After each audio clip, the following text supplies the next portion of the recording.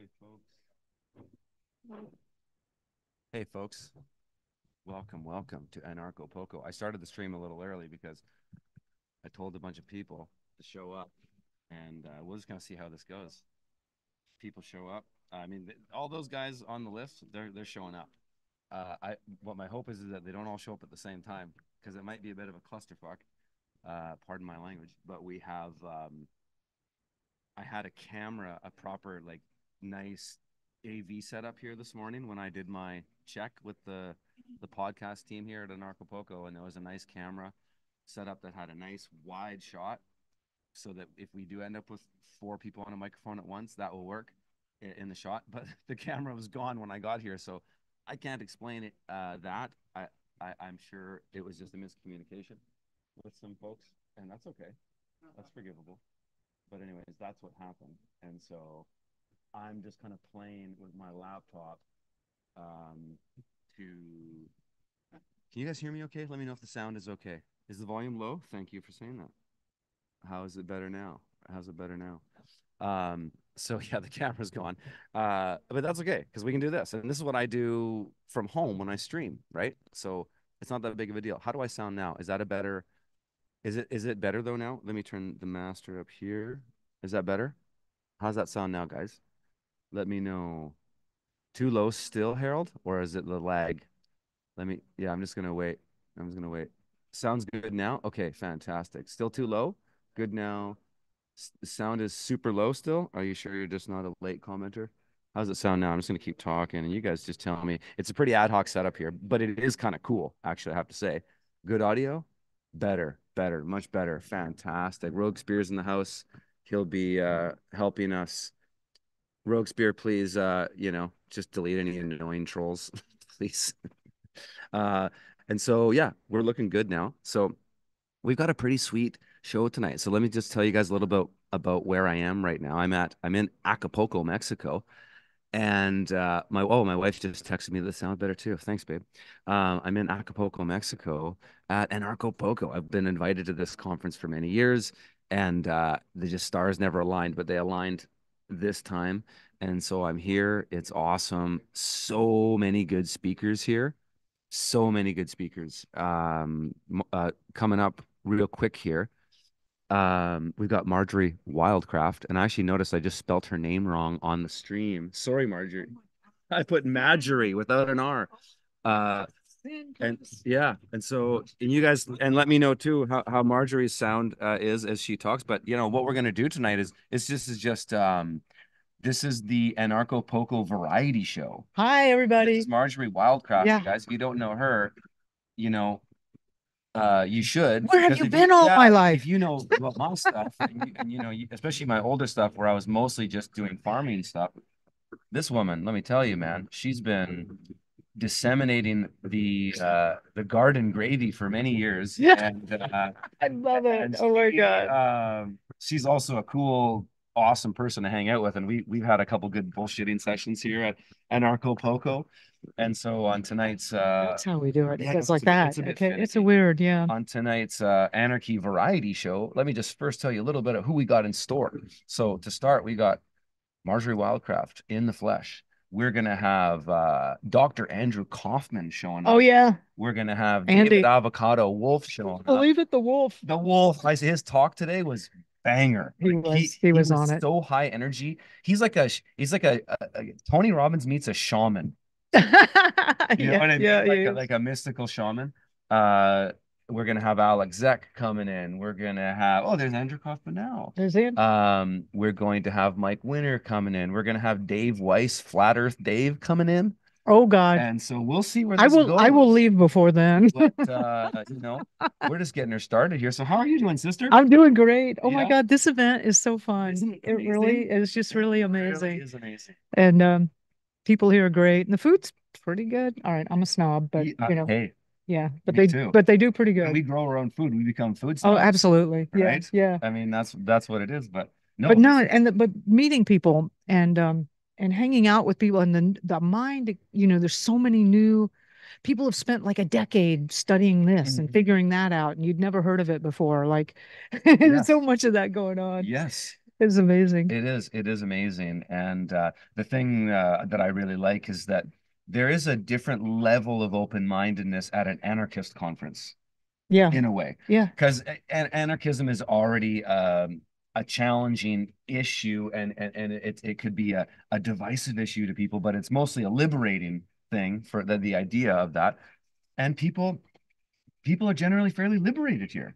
Well, I appreciate what you're saying, and it's like so much like I've heard, you've heard, we've seen so much and heard so much that now, when something new comes to us, we're like, okay, maybe, maybe not, but there's a willingness for open-minded skepticism, and I think that's a very good characteristic of a It lot. is, and it's also let's make challenging conversations, right? Let's Yeah, let's push the boundaries of things. yeah, So yeah.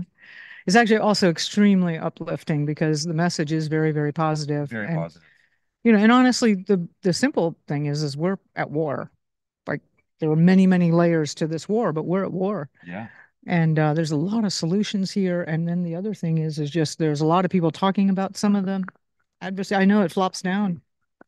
Just put it higher up and expect it that it's so keep going. Yeah. Okay. So can you guys hear me? Okay. Yeah, Can you like is do she it? coming out good, guys? Yeah, give us a thumbs up. Her levels match to mine, so she should be fairly good.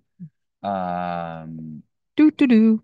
yeah, I think we're good, Okay. Marjorie. I'm seeing the level and it looks about the same as mine. So Well, anyway, there's been a lot about our own history, which we don't know, and then about what some of the uh, characteristics of some of the opponents that we have, who and what are they, and what abilities do they do and don't have. And then the other is we're starting to shift more into your stuff and my stuff of solution, so yes, like backyard food production, yes. farming, um, making biochar and doing all kinds of cool stuff Yeah. like that. So let's get into that a bit of like what are you really into right now?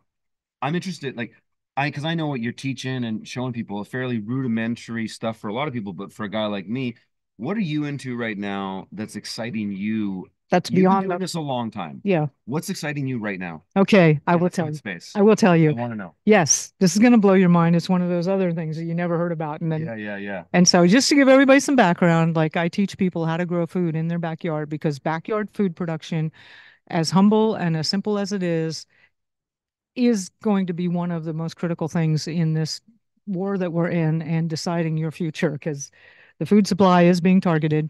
Yep. You know that. Um, anyway, so I teach. I always felt that it was a critical thing, and now as I get older, I'm realizing how more critical it is than ever. So I teach people how to grow food, half of their own food in their backyard, even if they have no experience, they're older, they're out of shape. And you're absolutely right.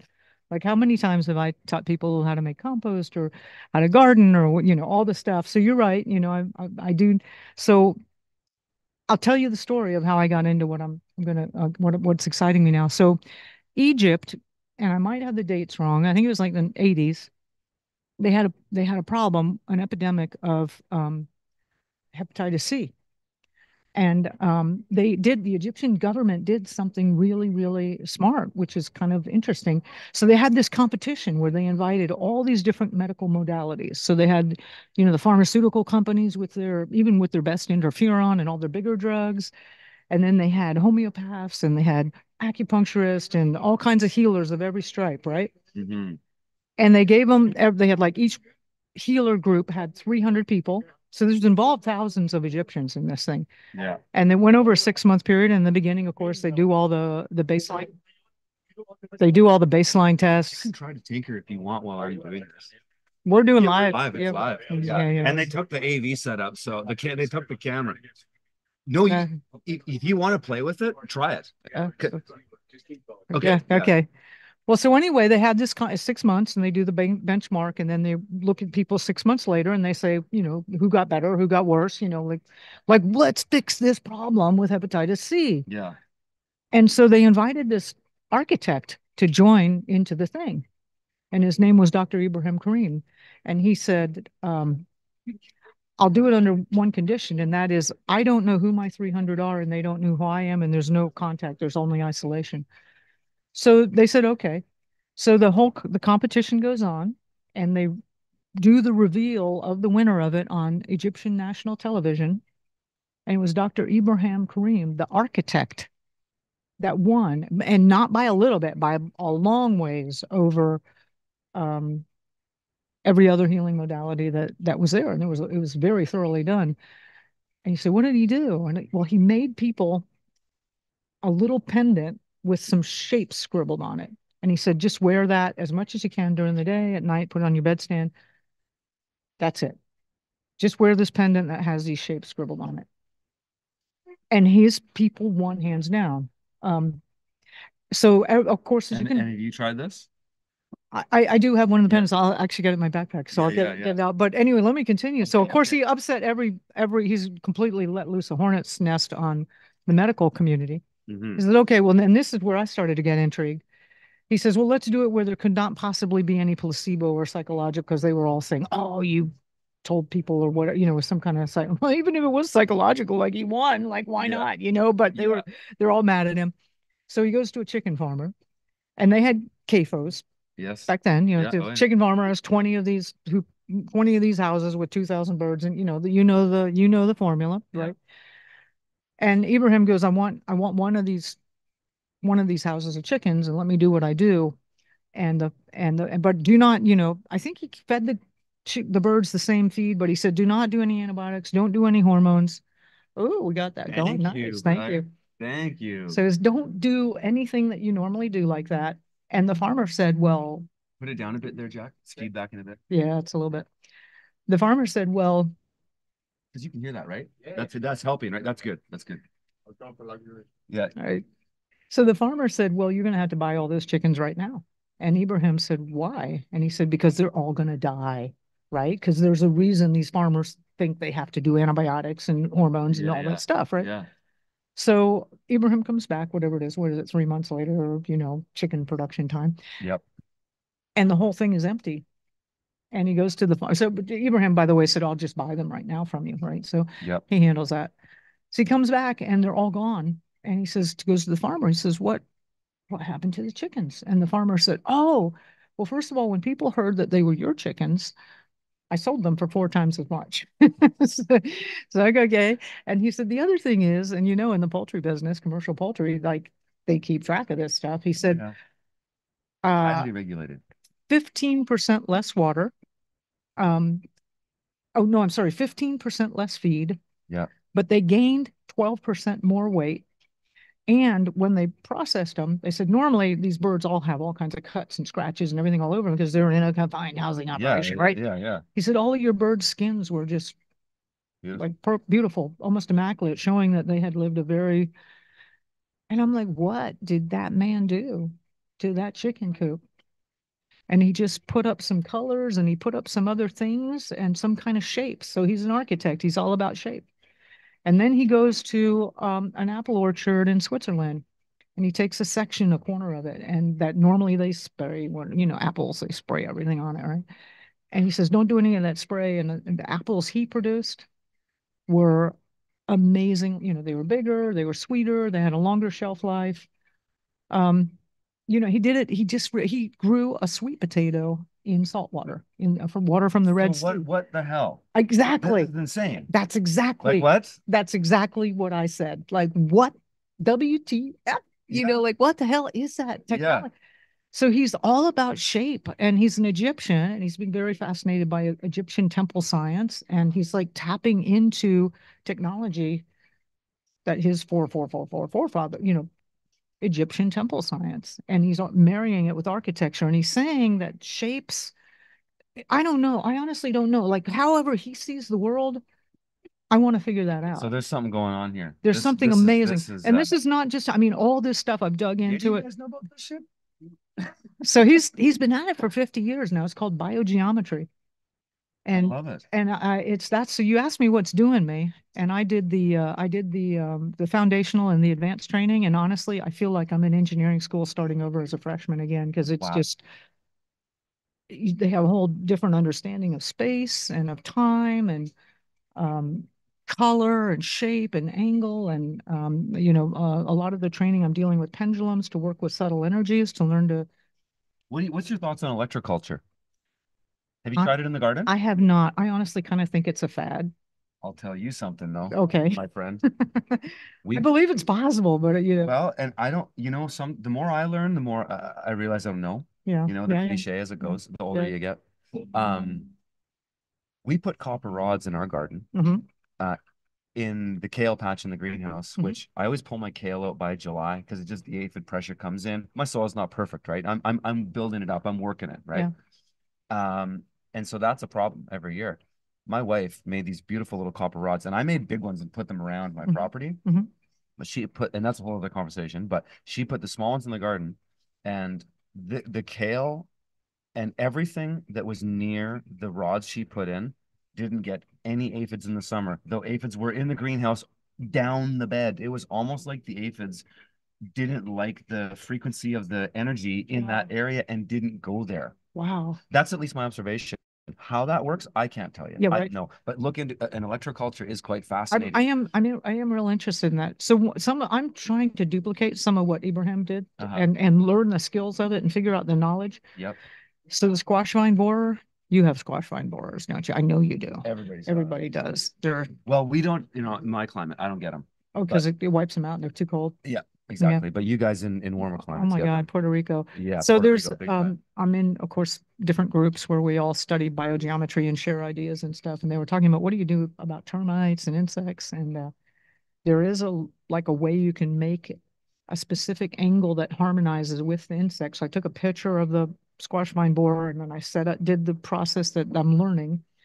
And I haven't had a problem with squash vine borers. Now I'm on this trip, so let's see what happens when I Well, get yeah. back. I But mean, when I come to an event like this, I mean, we saw I believe it was Mike's. I'm just gonna look at the schedule. I think it was Mike's presentation on the trees, the giant trees. yeah, Did you see this? I did, and I was overwhelmed. Holy shit. I like This that's was a rabbit hole that you can spend a decade or two yeah, in. yeah, Yeah, yeah, yeah. This was yeah, Mike Wilkinson, Titanic trees, man.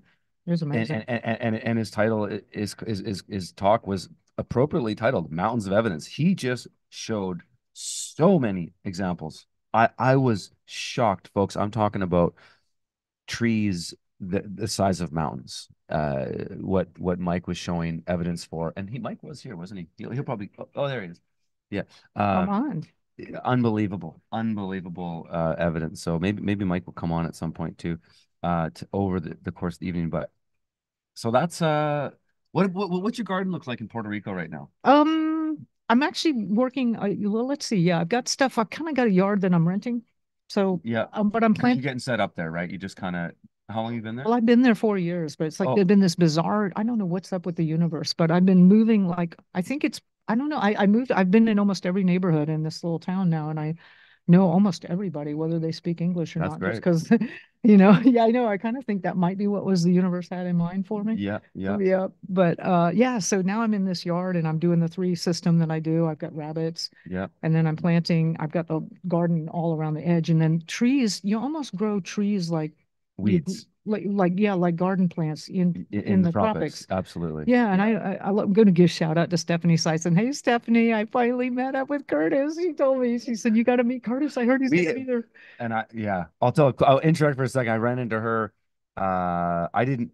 I I don't know. I don't think I knew you were going to be here, but I've known who Marjory Wildcraft is, of course, because a lot of people on my YouTube channel say, "Yo, Marjory Wildcraft, you got to check her out." Because we're the small farm. I'm the small urban farming. She's the gardening. We're that's us. That's us. And we Yeah, and we yeah. got together on the first morning, and we were just right into it. It was great. It's been great. We've been It's running been into it's each been other. so great. And Damn, I lost the thread of where we were at. Oh, on oh, so I'm doing the three-part system, right? So okay, the up the backyard garden. food Yeah, grid, like, right, right. so I show people how you can grow half of your own food in your backyard in less than an hour a day. It's actually less. Hmm. So I got the rabbits going, and I'm working on this particular lawn to develop all the food sources for the rabbits. So like comfrey, leucaena, gandules, there's all kinds of things that you can plant. So you have rabbit feed because Yeah, when the grocery stores close, the feed stores are going to close. So you need to figure that out. yeah. And I plant trees, but you plant trees like Stephanie. I was giving a shout out to Stephanie, and Stephanie's like gives me these trees, and so why I'm kind of stressing, because I'm normally thinking of temperate climate. You got to like design stuff, and Yeah. you're going to put 5 years into that tree before it's going to produce, and it's kind of a big decision, right? Yes. Over there, like you just plant whatever What? you want. If you No, don't like it, just chop it down. that's If you what's plant amazing about the another one, tropics. like right, yeah, It is. Everything grows so fast. And it it's does. interesting too, because the type of food production that exists in a place does influence the culture. And one thing I've observed in warmer climates is there's the whole idea of manana. Exactly. right? Yeah. Because hey, there's food coming from the trees all year round. There's fish in the river In the river. all year round, in the ocean all year round. All this stuff's available all year round. Whereas in Northern European, Western European culture, you had to build a surplus for winter, Yeah. right? So you had And you had to protect that. And yeah, yeah, and you had to work your ass off in the summer to make it through the winter. make it through the winter, Yeah. right? You had to get all that to production. Is that my phone or I is think that I don't know. Tony? Is that your phone? How dare you? Um, but it is, it's the real deal. They don't have it down here, and so you can understand culturally the sort of a bit of laziness, if I can be, politically incorrect and frank. You see that in most tropical cultures, right? Yeah. Chill, Yeah. because the winter's not coming, right? Whereas we have the story of Jiminy Cricket, Yeah. Hey, and anybody out there watching, if you want to come out to Puerto Rico, I've been helping a lot of people move out there. If you've been following Curtis, yeah, just look me up. Should I give him my phone number? I'll give you my phone number. sure, You give me can your call phone me, number if you text me. want to. Okay, ready? Call my show. 737-230-4699. That's 737-230-4699. Yeah, come on out. I'll show you. We got a lot. There's actually a really Puerto Rico, every area is going to have its pluses and its minuses, right? So Yes. just as we were talking about insects, in the tropics, we don't get a good freeze. So you don't wipe out your insects. Oh yeah, and they're big. And The you get bugs are big, you get the bugs, big bugs, and the diseases don't go away. and The soil-borne illnesses don't go away. You have to be more conscious of your soil in the tropics than you do in the boreal climates, yeah, colder climate, I believe. yeah, You don't get that natural reset, right? right, yeah. Which is an advantage. We got David Avocado Wolfe in the house now. Oh my Everybody, God! Hey, come on, no, I was this on is his. good. I was. Come in with us because Oh we're yeah, you were on my I was on your Black Sheep Summit. Dave, Yes, but we've never met in squeeze person. here. So Okay, slide over. Where do you want me to go? Come right in here, grab that chair, come right next to me, brother. When do you guys start? We're rolling. We're streaming. it's happening. We're streaming. We're gonna get some food. Yeah, we're gonna get some food. Would you like something? Yeah, like fruit. The Anarchist Garden, the Anarchist Variety Show is live with David Avocado. You've got the. Kick things off. I got some local biology, and I'm doing a test on the spot. David Avocado Wolfe here. What are these, my brother? Ooh, great question. Do you recognize that? This is a local thing that's around everywhere. He's got the like. Can you guys see?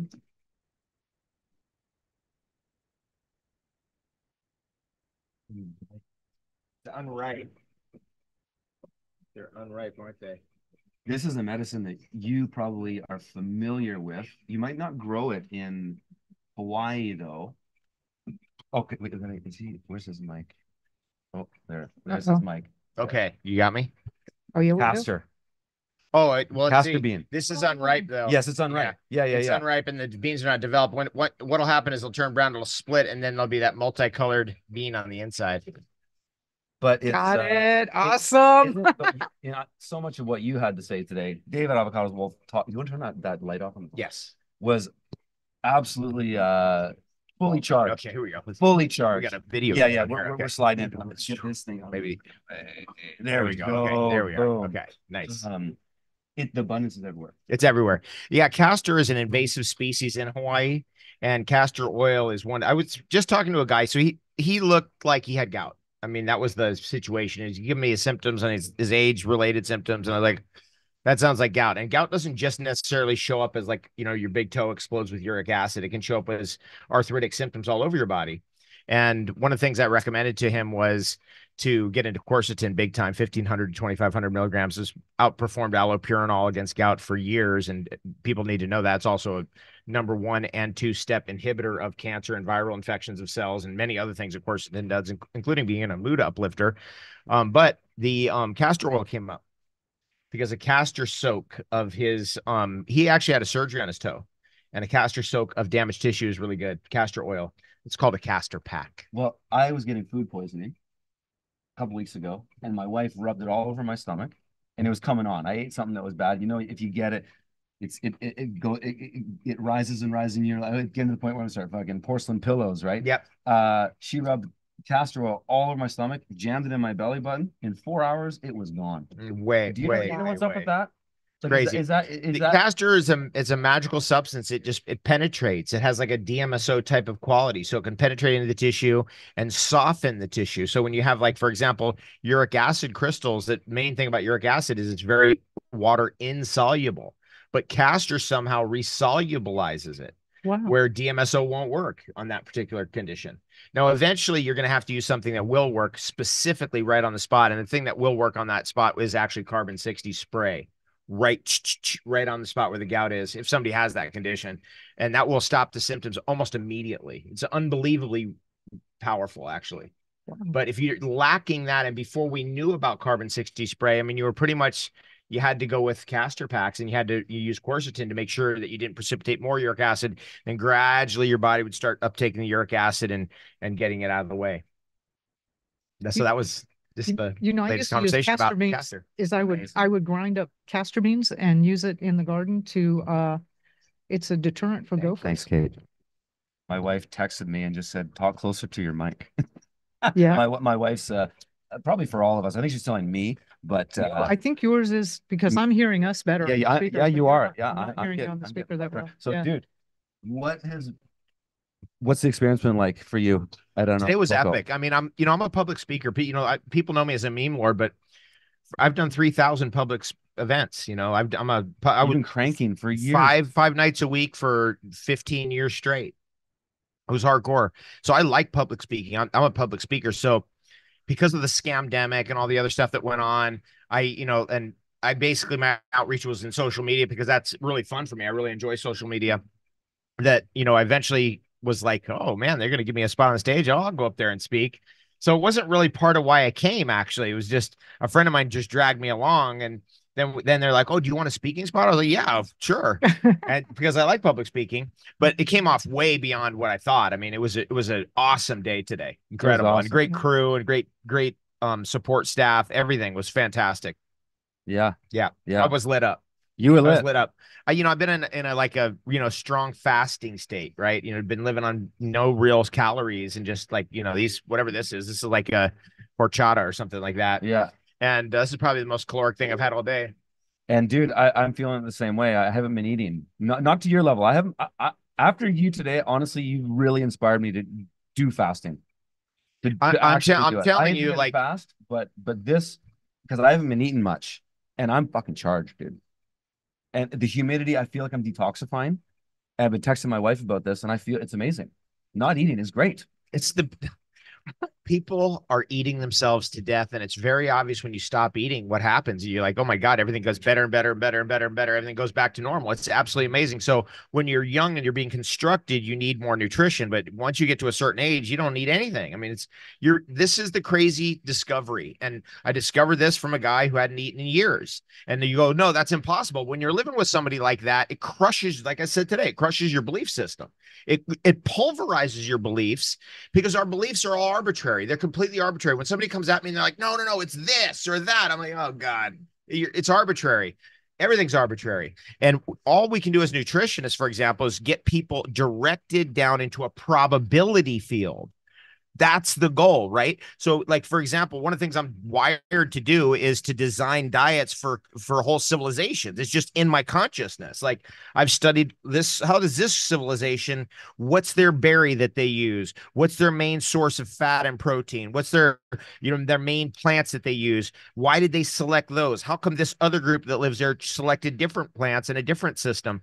I'm wired for that stuff. I do that stuff in my sleep. Dude, the thing that I've been really impressed by you, and full disclosure, we've been bullshitting on 2 nights in a row. Really good time, by the way. This guy's rad. I was, whoa, Curtis Stone. But this guy's a legit farmer. Like, he's not just David Avocado Wolfe. This guy's, and the thing, you farmed in multiple climates. Yes. Which I really find fascinating, because I love climates. I love temperate climates. I love the boreal climates, the arid climates, all of them. They're all unique in their own way. Yes. And this guy's got a property in Canada. He's farming in a boreal climate. You're on the tropics. Yeah, I've been in the tropics. I've also California and Texas. Dry climates. Yes, right? And deserts. And to a large degree, I did farm a long time in Arizona. Because we ran a hot springs there from 1999 to 2014.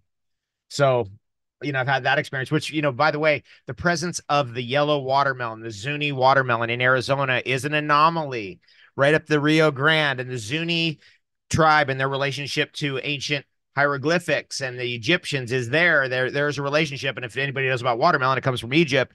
So the fact that the watermelon is there in Arizona is kind of indicative of the fact that the Egyptians sailed up the Rio Grande River, which they did, and they sailed up the Mississippi River, and they sailed up all the great rivers of the world. In fact, the Egyptians had sailed all around the world and were proficient at a world's wide civilization.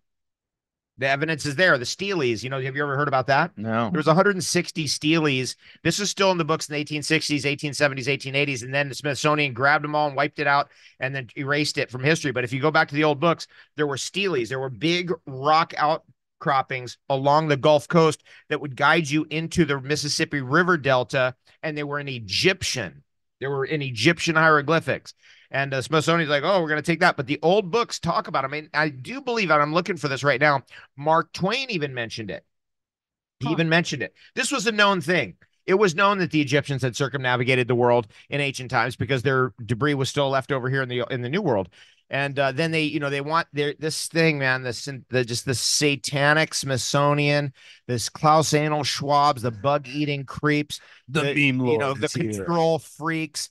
These people are out of their friggin' gourd, and they are absolute control freaks. They're mentally deranged, they're perverted, and everything wrong with them you can imagine. And we cannot let them win. It must be united non-compliance. There we go. That Avocado Wolf is kicking off this stream tonight. This is popping off. Folks, smash the like, share the stream, and what do you got to say to that, Marjory? I totally agree. Vibing on I'm totally agreeing with it. And one of the keys is going to be growing your own food, because 10 companies own and control everything that probably you eat, not us, and of course, only a handful of people control those 10 companies. So, and it's well known they're having what they produce is not even food in the first place.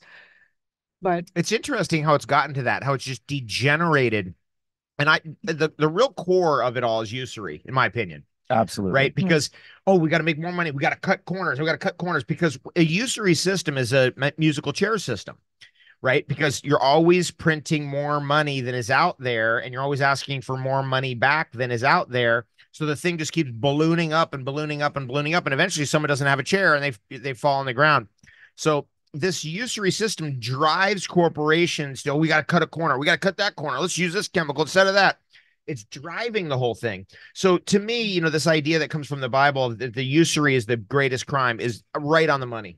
And through that usury, they get us to spend our lives paying for our own demise. Mm-hmm. And they get to profit the whole way. The day you're born, get that needle in that fucking baby's foot, right? Yeah. Get it in there. Get them pharmaceutical drugs their whole lives, GMO foods. Now we're spraying in the skies. Get them so disconnected from what is the natural God purpose to create, right? They just want you spending time on a useless pursuit. So this is the thing that I talked about today in my talk, was that the actual best thing for you is to be creating. Yes. And our God, whatever our God is a creator. And we know that because the forces of evil are parasitic. They don't create, they tear down and they destroy. And those are there for a reason, obviously. They're telling us, like, don't go this way or don't go that way. But some people get sucked into those strange attractors of escapism or materialism, and they get pulled in. So the key idea is creating. Yes. And the whole system is designed to get you to stop creating. And by the way, I will say this. My meme page, like my Telegram meme page, to me, it's a work of art every day. It's like a work of art. I just heard about that today. And it's a machine gun assault of the meme war. It is. Sure. It was the first thing I asked them, because we never met in person. But I said, "How the fuck do you make so many memes?" And you told us today. I don't know if you want to tell. We got almost 400 people coming in the stream. How do you make so many memes? You have to be that type of person where you're always in, like, I'm in the meme war all day, every day. It's what I'm designed for. I'm designed for it. I think about it nonstop. I'll get up in the middle of the night and I'll start memeing. You have to be that type of person. There's no other way around that. But also you have to be somebody who actually, like, is in the right frame of consciousness, like that's driving us forward. We're not going to be pulled back into their fear and all the pain and death, pain, fire, destruction crap that they're surrounding us with. We're moving through that. So we represent ultimately the new thing, the new civilization. We're the seeds of the next civilization. You know, when I look now at the Egyptian civilization, for example, I was like, whoa, this was all over the place. This was like our civilization in a certain context, in a certain way. Right. And they were in the Americas. They were in South America. I'm sure that I've had Native Hawaiians tell me that they're descended from the Egyptians. I've had Native Maoris say that they're part Egyptian, that for sure the world had been navigated by the Egyptians. And so when I look at this, I go, wow, what's going to happen to our civilization? And where's our civilization going? And then I could see that, this is the crashing of this at some hundreds of years it's going to take, or maybe 20 years, or maybe next week. Who knows? Yeah, exactly. But the seed of a new thing will come, and from that will arise a new society, will become new values, and that will blossom and grow. And so that's kind of what I'm looking forward to, is that new thing. That's what I was put on the earth to be, part of that new thing. Dude, you know what I think is Klaus Schwab is a useful idiot for the creator. These assholes, in a way, are unbeknownst to themselves doing God's work, because look at the memes they're making for us. Right. Look at the awakening. Especially thinking about the guy, Klaus Schwab. He's such a character. He's the stereotypical James Bond villain. The first time I heard about it, I just bust out laughing. I was like, is this real? Is this real? Is this real? Right? But I think he's being played. These guys think they're building this Tower of Babel. And they are, but they're not going to get there. They're not going to get there. It will fail at some level. It's going to fail, because it's unsustainable, because parasitism eventually consumes the host. Yes. That's the fatal problem. And eventually the host either goes down with the parasite, or wakes up, snaps out of it, goes, no. Now we have many different hosts right now, which is like every state, every county in the world. And there will be certain states and certain counties that go, no, we're not doing that. We're not doing this. And eventually there will be an alliance of these forces against the New World Order, so to speak. Yes. So it can't succeed. But this dynamic that we're in is one of the reasons why you don't want to reincarnate back on Earth. Okay. Right? Well, we're going somewhere new now. Okay, let's hear more about that. So people who don't, again, people will come at me with reincarnation. They never studied it. They've never read a single book on it. Years ago, a friend of mine, he was like, somebody came at him about something. He's like, you don't know. What are you talking about? What do you know? And, I looked at the whole situation. I was like, yeah, this guy doesn't know. What's he even talking about? So people will blabber their mouth. They've never done the research. Do the research. Read Ian Stevenson's books on reincarnation. Read Max Tucker's books on reincarnation. Steiner. Read Steiner. Read Dr. Brian Weiss's books on reincarnation. And then you'll find out the real hardcore scientific research done on reincarnation. Kids who have memories that they couldn't have had. They could locate their previous life. They knew how they died. The parents confirmed that that's how the kid died, or whatever. And there's case study after case study after case study. And eventually Ian Stevenson, in this case, he concluded, he's like, there's no other explanation for this other than this is a reincarnation. Now, once you're on that track, you go, oh, so once I check out of here, I'm going to be reincarnating to work through my karma, or maybe you're a holy being and you're not going to be reincarnating anywhere, but I'm not reincarnating here. Like on this dude, like I was coming into some like old growth realm somewhere, like Ewok villages, and they're like, hey, 50% off, come over here. And I was like, what? And I went over there. Fucking hell. A slightly different shift is one of the things. So, we've talked a lot about, okay, so they're spraying the skies, right? The food is poison. The GMO stuff is poison. All the mind control stuff. Like I had no idea. And then of course, the complete, like you're talking about the Egyptians, and the complete, like we are a species with amnesia, like really hardcore. And it's been so interesting, the different things that are coming. A lot of people are talking about this conference, man. We've seen a lot of presentations even today. It's just, I love that stuff. I love the giant tree stuff. I just love that it just gets people to think differently. Now, Steiner had a thing about our epic, or whenever the fall of Atlantis happened, was 10,000 years ago, 6,000 years ago, whatever your story is. Steiner said that this epic, so it started with the Vedic civilization, moved to the Persian, then the Egyptian Chaldean, then the Greco-Roman, then us. The next one will be the Russian, and then the next one will be the American. The 7 epics of this epic, or the 7 ages of this epic. this 6,000 year period or 10,000 year period or whatever your story is about how long an epic lasts. Anyway, he said that the main goal of this time is to actually develop original thought. And so I want to get into that a little bit. Like Okay. this is Yeah, where I go want for to it. go get into where I'm at on that story. Well, if I might interject, one other thing, and then we also had Max Lowen talking about she's a survivor of satanic ritual abuse and just talking about what they really do.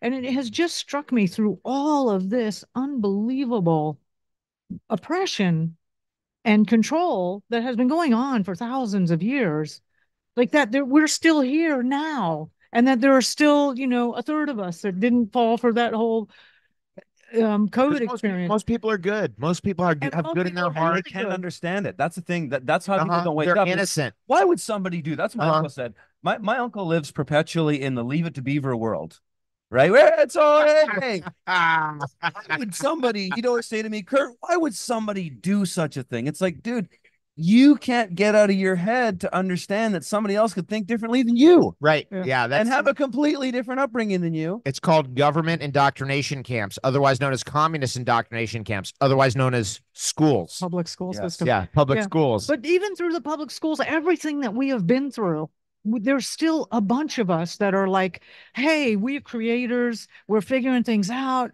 we're developing new technologies, we're reconstructing our history.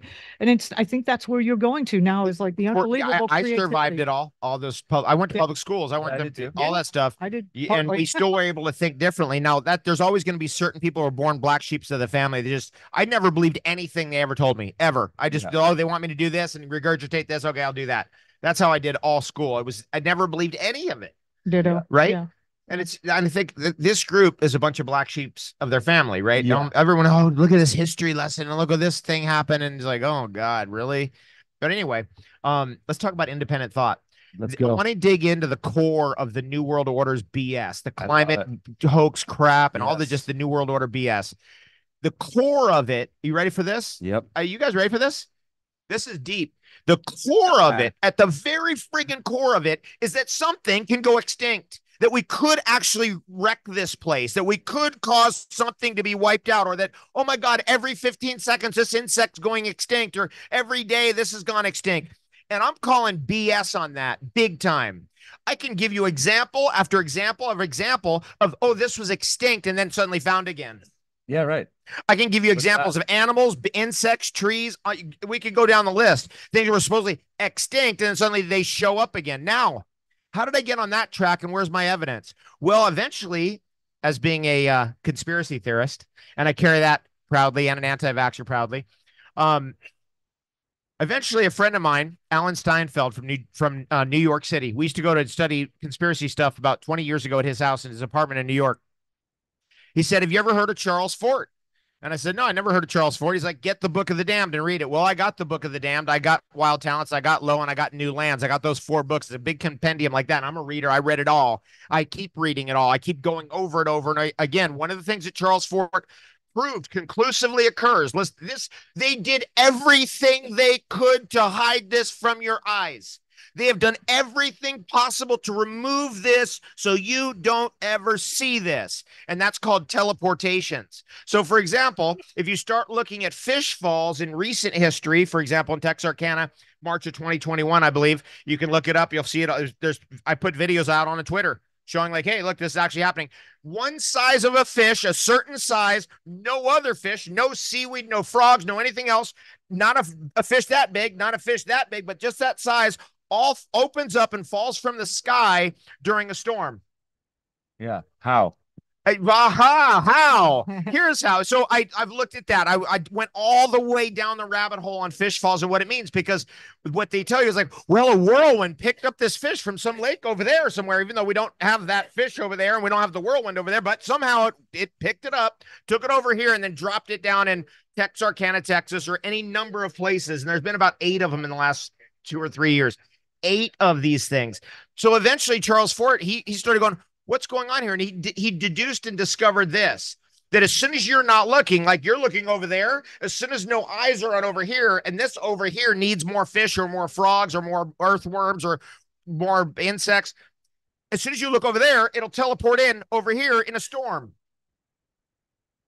It makes what it needs. Oh, you ready for this? Because this thing that we're in right here has nothing to do with what we've been told at all. Nothing at all.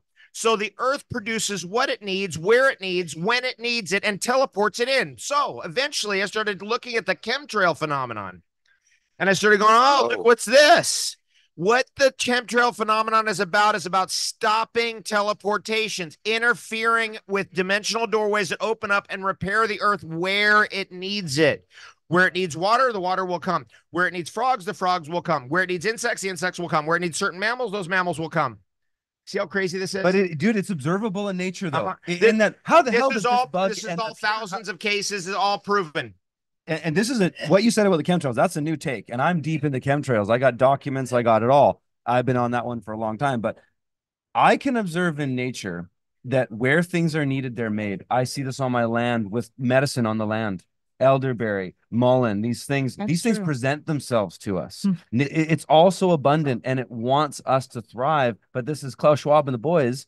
They want us to starve. The harmonic deception is trying to basically close off the ability for the earth organism itself to teleport what it needs in where it needs it. Now, I dug into Steiner's stuff on this for a long time to find out what he had to say about such things. And he said the biggest dimensional portals that occur are meteoric. They're meteorological. They have to do with weather events. You see how this all coming together? Now let's keep going with it. Yeah, let's go. So the chemtrail phenomenon is an harmonic, we're in an harmonic deception right now, and everyone's bought into materialism. You're in a material world. Everything's materialistic. But more and more people are starting to realize they're in some kind of a hologram or they're in some kind of a simulation. 3D, yeah, right? Digital, yeah. Digital, yeah. And so it's not, things aren't complete. There's no way like you and I could meet. And like, I bet you I got names, by the way, like Johnny Ranger. Do you know Johnny Ranger? In Quebec, I know you know the same people as I know from that era. I know last night. I know. The chances of us coming from like the same era, the same spot, time, cannot be coincidental. No, I know. It has to be synchronistic. We'll explore this further. Yeah, because there definitely is. We crossed over at Montreal and at these times, absolutely. But I don't know, at least on the top of my head, Johnny Ranger. But I'm with you, dude. I like where you're going on this tangent. So where I'm going with this is that it's all if you really dig into like, oh my God, climate change or the climate, whatever their fear porn is, at the very core of it is that something can go extinct. And what I'm saying is it cannot. That's what I'm saying. I'm putting that out on the table. I want you to think about that. And I want you to start looking at the evidence. And I want you to start going, yeah, what are these teleportations and why have they been hidden from us? Why do they try to, what's the word, that normalize them, or they try to dismiss them or try to get them away from your eyes? Because with that evidence, you start going, wait, what? Yep. You see what I'm saying? So Fort's whole thing, and this is to me, Charles Fort is a titan of philosophy. I've read all the philosophy books. I went through all Western thought. Charles Fort, Victor Schauberger, Rudolf Steiner, these people are the Wilhelm Reich, leaders in Western thought ever. And by the way, when it comes to women already know this stuff automatically. It's the men that are causing it, in my opinion, right? There's too mental, it takes more. There's more that can go wrong with the male part of the organism. And there's a developmental problem. That's why we have the tranny apocalypse and all this other stuff going on, right? Because there's more that can go wrong in the male development. That's the reality of it. And so the developmental problems in males is what's causing all of this crap, because women are like, yeah, it's like obvious. You're an idiot. It is obvious, and we are idiots.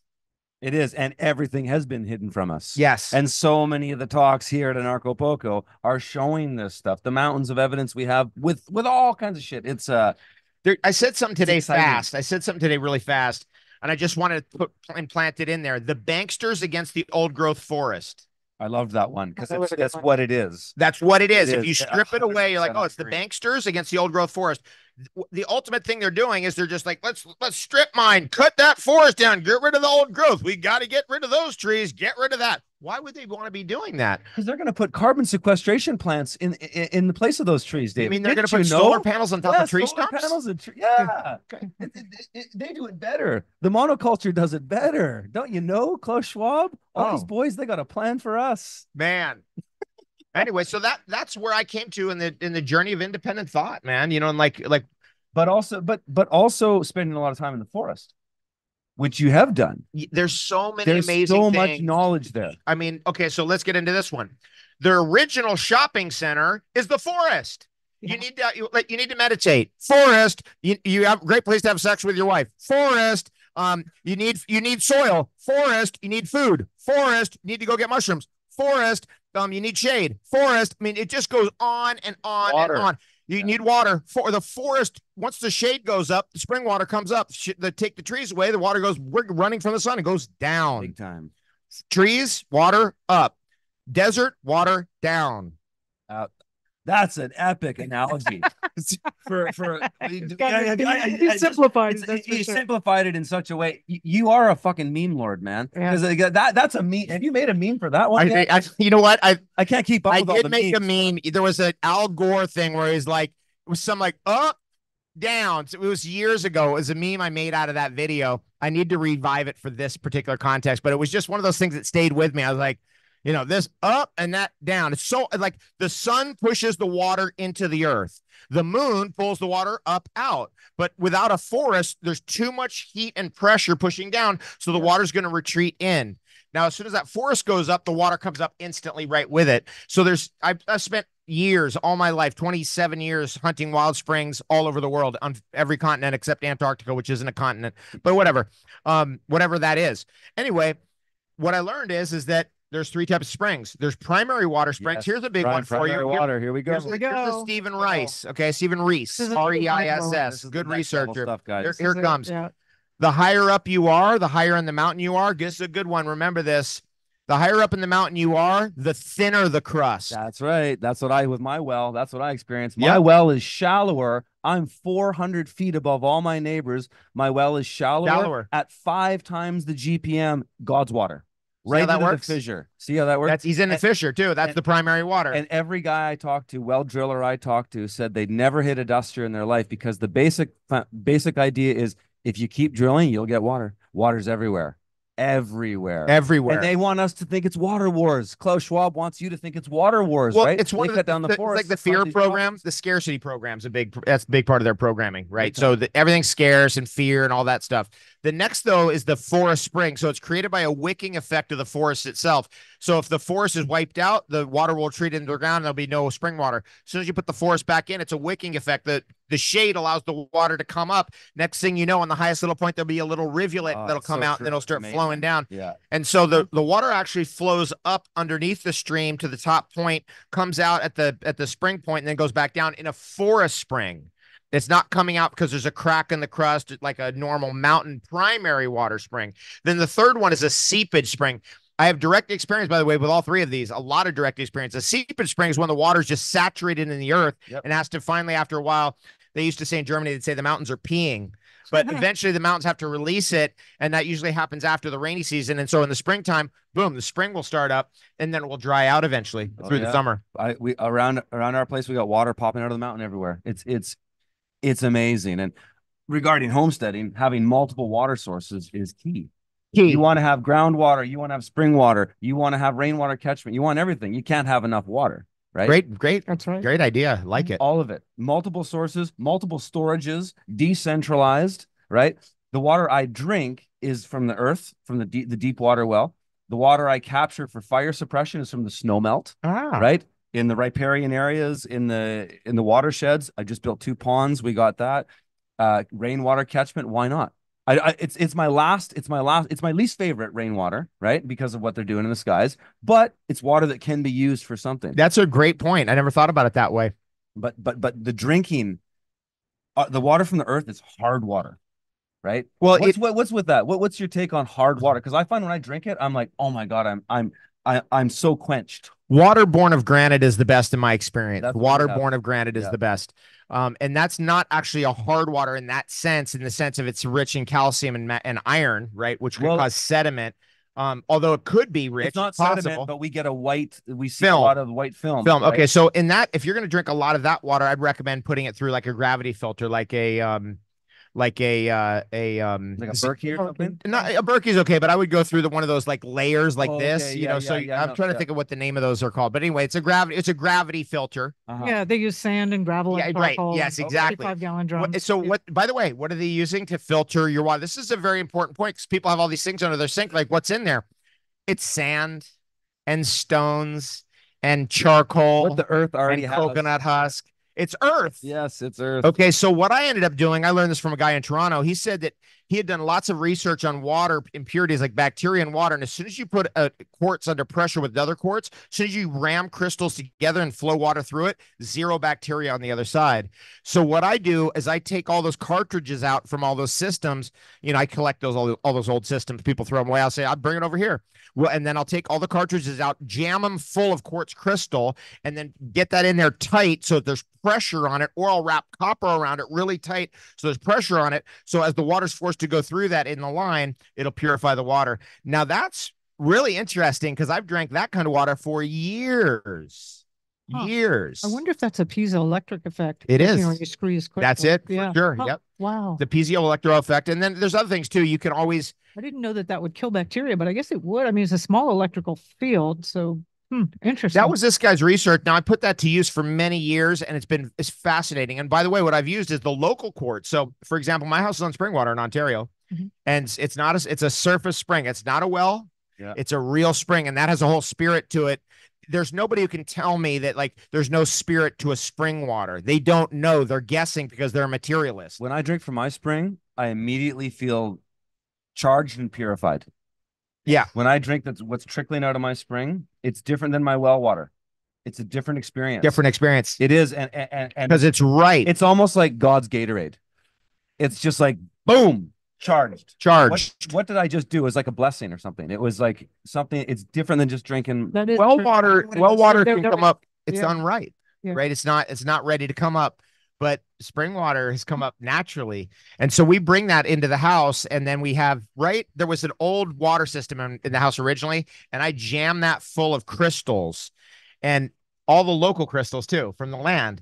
And that's such a cool thing because the water's forced to flow through that again. So it just kind of recharges it. We got all the Victor Schauberger spiral pipes. We've got the whole thing built into the line. And it comes into the house at about 14 parts per million roughly, you know, in TDS, but there is no scale. We have no calcium or iron in our water, which is just fantastic. Amazing. That is beautiful. Wow, thank you for that. I mean, I've drank, of course, well water, rainwater. Rainwater does taste really good. I really like rainwater, but spring water is. I like spring water better. Yeah. All the people on the Big Island of Hawaii. So I was just for New Year's I went to Cinderland, which is kind of like the old lava fields of the say 10 years ago, 15 years ago. And people still own those lots, even though it got mowed over by lava. So they built a house on it. And it's all rain catchment. All their water comes from rain catchment. And so a lot of those people have come up to me over the years and been like, what do you think I should do with my water? And I was like, first of all, you got to get into carbon filters. Carbon in alchemy is the toad. It's in the earth. And so the carbon will filter and draw off electrostatically, not sponge-wise, but electrostatically draw off the impurities that are in the atmospheric water and flip the charge. At least 2 carbon filters is what we found was necessary. Then at that point, if you want to put salts in it, which I recommend, electrolytes / sea salt. It has electrolytes. Yes. and then spin it. You're good. Amazing. This is the Anarchapulco variety show, folks. We are crushing. Smash that like. Share this. Curtis Stone over here, everybody. Yeah. This guy, man. David Avocado Wolfe. David Avocado Wolfe. We've got Marjory, how you doing over there? I'm doing good. I want to bring in 2. You need to go. I'm trying to find the right way to do that. I'm going to hop off here. So why don't we bring somebody else in? Okay. We're going to roast David Weiss. Yeah, we're going to rotate around. We got the variety show. Here? He's talking to Andrew Kaufman. Oh, why don't we get both of those guys? Get over here, you guys. Yeah, we do have another mic mics over here. So we got 2 mics for you. David Weiss, Andrew Kaufman, come on in.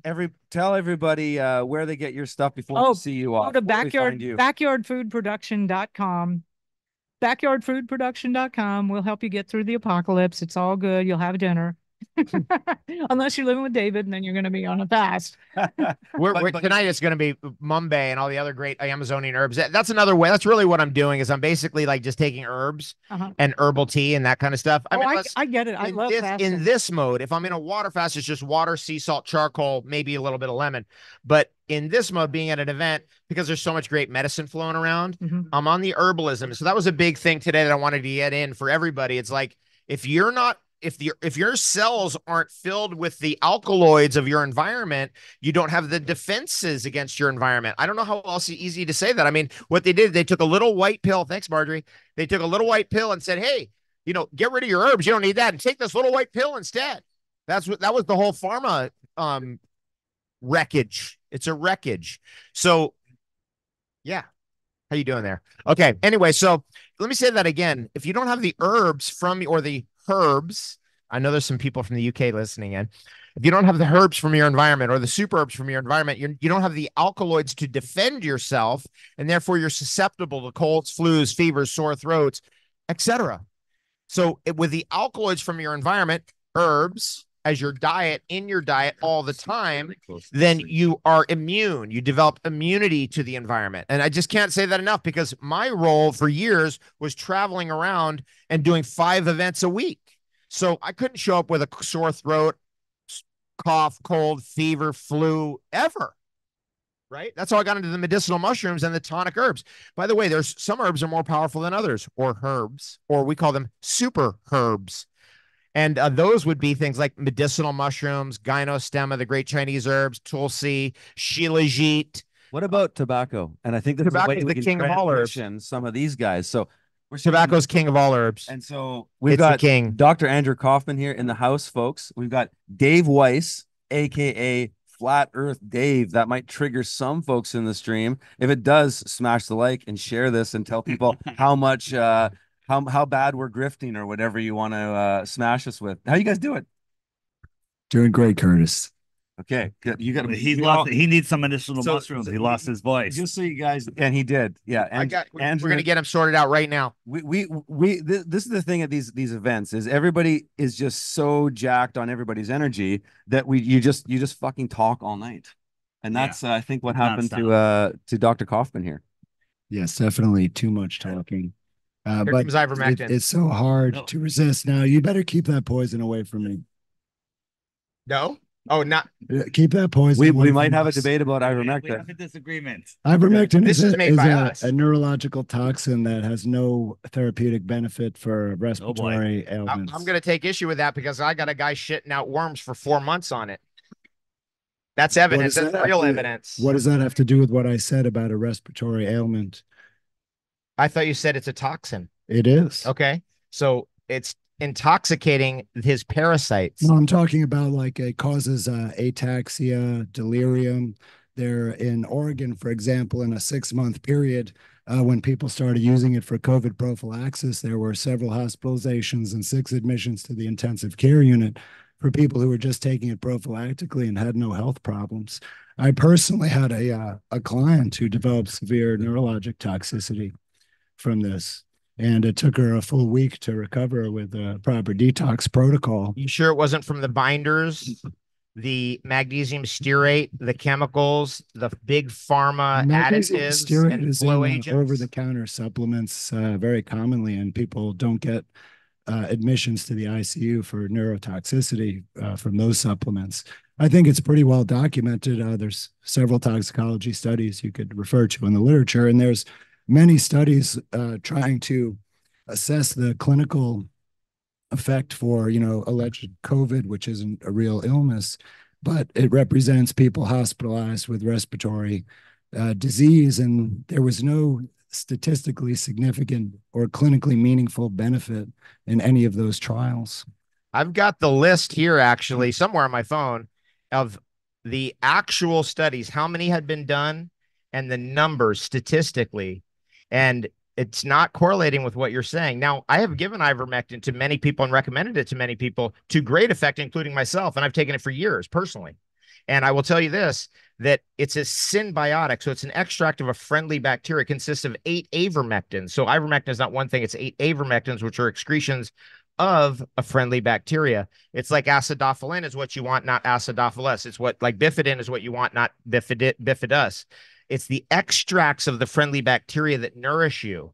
And now I know that because those symbiotics I used to take if I was starting to get a cough, cold, fever, flu, I would take those and it would immediately be wiped out within an hour. It was a little pack you get from Japan. There was called Syn something, SYN. Look it up, SYNBIOTIC, symbiotic. And it would stop all symptoms immediately. How do you explain that?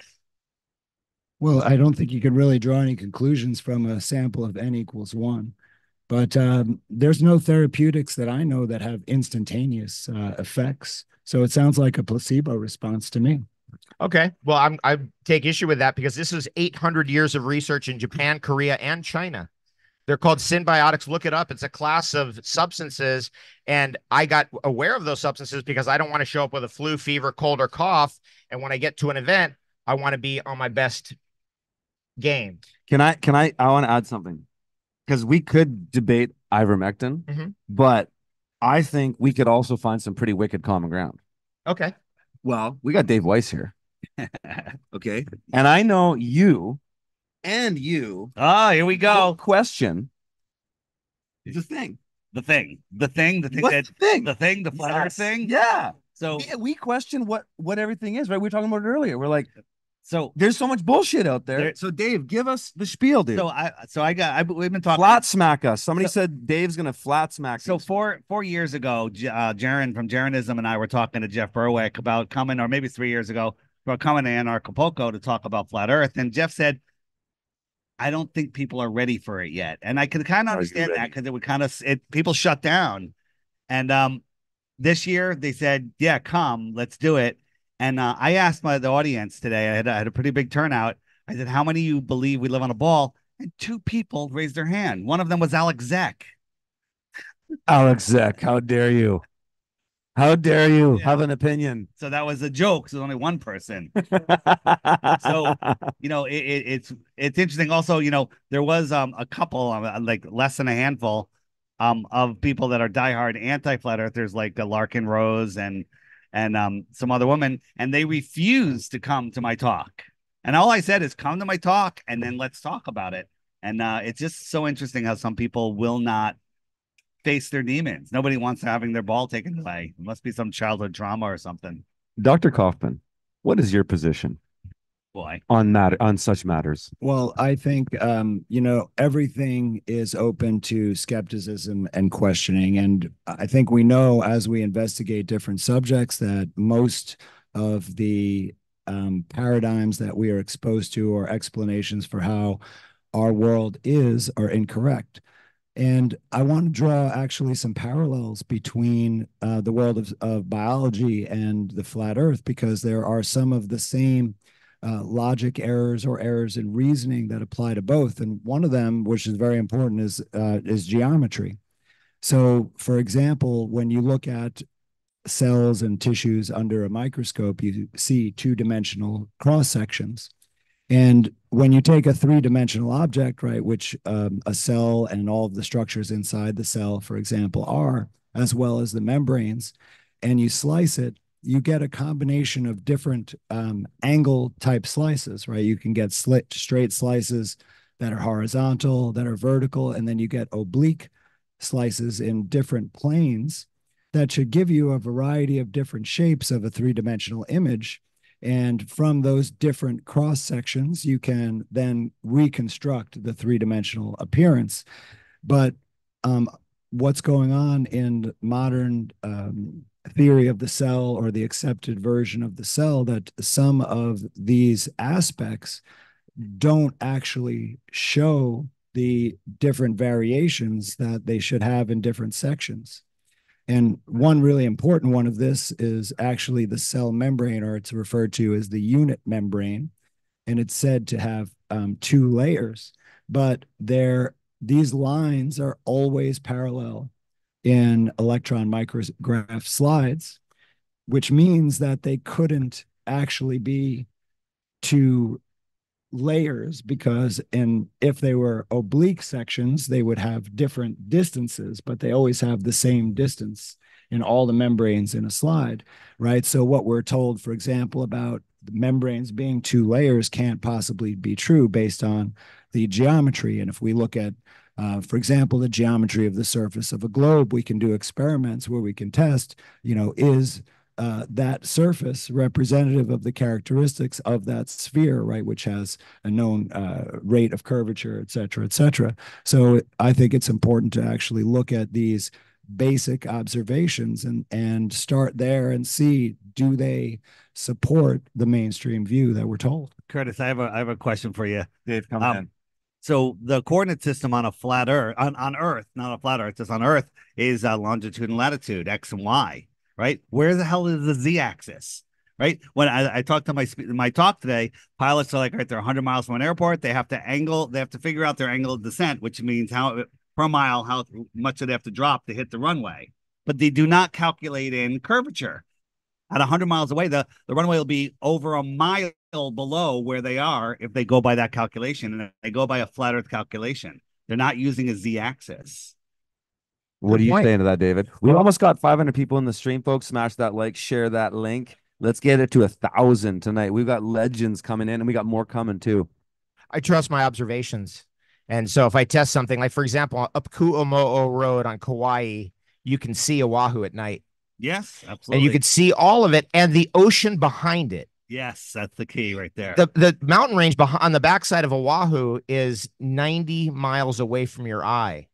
There's no way you can. It's an unexplainable thing you're seeing. If you're going to believe that you're on a curved surface, then you have to believe that the ocean is curved, and then you have to believe that the ocean should be bulging up between you and Oahu if you're on Kauai, and that means that you should only be able to see the tippy tops of the first mountain range, not the second mountain range. But Dave, sometimes you can only see the tippy top. Yep, and that's because of atmospheric and water. Unless you zoom in. Well, no, sometimes there's stuff blocking, which is, I call it atmospheric blocking.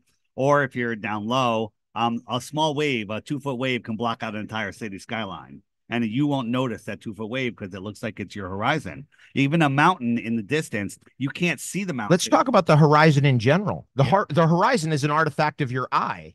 The horizontal eye zone. The horizon doesn't exist out there. The horizon is created by your eye. Let's go down that rabbit hole. On a ball, there would be a physical horizon at a known distance, as Andy was saying. And that distance isn't there. We are constantly blowing beyond it. I showed an example of some mountaintops that were viewed 700 miles away, and from the elevation that they were viewed at, the tops of those mountains should be 40 miles below the curve, but they're all there. They're all there. And as I said, mainstream won't even acknowledge their existence, let alone deny it, because they can't. Right. So, well, let's get back to the whole horizon idea in general. Yeah. It's an artifact of your eye. It's a focal point. Yeah. It's created by your eye. Yeah. That's a really important point. I read that in one of these great books that was written. It was what was the name of that one? The Skylight Areas, that was written in the 50s. Kind of a flat earth book, interesting hardcover book that I got years ago. And he said that the horizon is an artifact of your eye. And I was like, whoa, there's the truth right there. Is the horizon actually something that's out there? Yes or no? No, it's just your position and perspective. It's a parent position. Yeah. And that the horizon changes if you change your eye, like with a telescope, right? Is that not the foundational idea of observation in general? The more you look, the more you see. Yeah. The more you pay attention, right? But what I love about the flat earth more than anything is it's right in front of your face. It always has been. That to me is just an crushing logic. It's just right there. There it is in front of you all your life. That to me was just the most magical thing. I was like, whoa, it's always been right there. And proof that you can be deceived. Now, it's another thing that was beautiful about it. It's like, oh, we can have been deceived. We were wrong. Whoa. That's an amazing revelation. And what difference does it make? I still have to go to work on Monday, which we were all programmed to say. It makes all the difference in the world, all the lives of this world, from, child trafficking to the COVIDs to everything else. It's all based on the foundation of the globe lie. It makes you weak. It makes you distant from the creator. It makes you lost. It makes you scared. It makes you have scarcity. And it shortens your thought. I mean, your thought is stuck in that globe prison, right? If you know that, that there's more across this plane, virtual, whatever you want to call it, a simulation. I call it a physical simulation because I don't have any better words for it. And, when you expand your mind like that, your thoughts go farther. And we all know, everyone listening here knows that your thoughts create your reality. And so if your thoughts are limited, your life is limited. So what difference does it make? I don't want a limited life. I want to live to my full potential. What, Dr. Kaufman, what's your take on this? About living to your full potential? Well, about where we're kind of going with these limitations that have been created for us. And for the record, for the thing for flat Earth, for me, I kind of agree in the macro of it. I don't try to get into the details of what it is, but that there are so many foundational lies. Would you agree with Dave in that if you can get your head around the flat Earth thing, it is the key to understanding that there are so many lies that are stacked on everything? Well, I think there are many different pathways to the understanding of all these foundational lies. And obviously, cosmology is quite foundational, as is nature, right? Just understanding nature in general. And there are, so many misperceptions, lies, or just incorrect, theories and laws. And the importance of it is that we can't actually become mature. We can't make the right decisions, right? We can't take the right action unless we know the correct information. Yeah. Right. Because maybe we'll be thinking we are, but it'll be based on bad input. Yeah. Yeah, because it can. I found this too, though, with the rabbit hole stuff. David, you've been down the rabbit hole. We've all been down the rabbit hole. At the same token, it can work against us too, in that, in my opinion, the New World Order wants you chasing rabbit holes. They want you pursuing nothing. They want you celebrating pride, because celebration of pride, well, it's a sin for one, but it's also a celebration of nothing. Because to celebrate your gender or your biological sex, that you didn't do anything for that. You just showed up, right? So celebrate nothing. And so they want you doing the same thing, is obsessing over things that don't go anywhere. And I'm not challenging you on anything, Dave. I'm just kind of providing a bit more context in that by the pursuit of these things, even us truthers can get stuck in rabbit holes that don't take us anywhere, right? Like what would you say?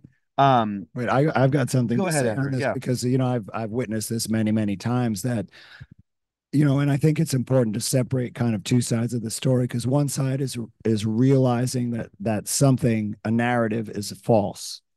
Now, separate from that is, okay, well, what is the true explanation, or what is the true phenomenon? And this is where we can easily go astray, because we can end up using the same kind of errors in logic and believe a new theory or a new narrative that has no more truth in it than the mainstream one. But we believe it does, because maybe it contradicts the mainstream narrative, or maybe other people are saying it, and we have solidarity with them. So we have to apply really the same rigor, and a big part of that is accepting that we're not going to be able to know the truth about many of these things. Well, And Yeah. don't you think that part of not knowing is understanding that everything's a probability? Right? Like, for example, ivermectin. Some people it's not going to work. Some people it will. Reishi mushrooms. Some people are allergic to mushrooms. They can't do that. Some people have problems with certain foods. Right? The one size fits all can never work. It's a probability field. Rudolf Steiner said this. He said that there are as many diets on Earth as there are human beings on Earth. That's the real truth, by the way, of diet, because it's so individual to the being. So everything exists in a probability field, right? And see, this gets to the whole thing about the azimuthal equidistant projection map. It's not correct. At the outer edges can't be correct, because I've had people fly that route from Auckland, New Zealand to Santiago, Chile. And yes, it is a different plane, but it takes 14 and a half hours. And I got that from every single one of them that did that flight, because it goes so fast, right? So we found NASA documents showing that. Okay, but hold on the azimuthal equidistant projection, you really are stretching that whatever the supposed southern hemisphere or area below the equator. I think that it's a combination between the globe and that map. I think it's somewhere in between. So it's a hyperdimensional object, is what you're saying. The Earth. It's possible. Okay, see, that's what I'm saying. Yeah. See, what's happening here is that eventually you find, this is the Charles Fort realization, that eventually you find evidence that contradicts your opinion. And so eventually you have to accept a quasi-reality, which means that logic and illogic exist together, and rational and irrational not only exist together, they define each other. This is there's more shades of gray in a summation. Mushroom is the greatest mushroom ever. It's been the most well-studied herb in the history of the world, but there are people who cannot take it. They'll have an anaphylactic shock reaction to it, because everything exists in a probability field. Does that make sense? I think that the Gleason's map is the closest map that we have to reality, because it's closer. On my app, but I've done this. wherever the sun is on my app, it's noon there. And so it was over the east side of Australia. I called my friend PK and I said, "Where's the sun and what time is it?" He goes, "Well, it's noon and it's right over my head." And then later, in the year, it's over Miami. I'll call somebody there. So it is moving and it is over these places. I don't know how how far off. Can I ask you guys something? What about some of the critics that and I try to not get into it because I just want to grow food, and so, but I'm open to all this stuff, but what about the spring, like the seasons on the flat Earth map? What's the deal with the seasons? How does that work? It's so easy, man. Tell me. The sun's closer, it's warmer. It's So closer. it's coming closer. It moves in between the tropics. You have the outer tropic of Capricorn, you have the inner tropic of Cancer, and the equator's halfway in between those. So in March and September, it's over the equator. And everything in the tropics, it stays warm because the sun never gets far from it. So in June, it goes all the way into the Tropic of Cancer. And that's why it's warm in the United States, because it's getting close to us. And then it starts moving out and it gets farther away and it gets lower in the sky. Is it getting lower in the sky or is it just getting farther away? Let's get into the anomaly part of it. It does get lower in the sky because it's farther away. Let's get into the anomaly part of it. Oh, well, we'll get into that. But if you're under a street light, that's your summer sun. You're on the equator or whatever. Okay. And then the street light down the road, it's the same height, but it's lower in the sky. Right, because for me in the northern hemisphere, away. I really, I do observe that the sun significantly goes lower at the horizon because it's farther away. Look at the street light down the road; it's the same height, but it's lower in the sky. Let's say you and I were sitting outside. You came to visit me in Connecticut in February. Stupid thing to do. It's freezing. We're sitting outside 20 feet apart because we don't want to infect each other.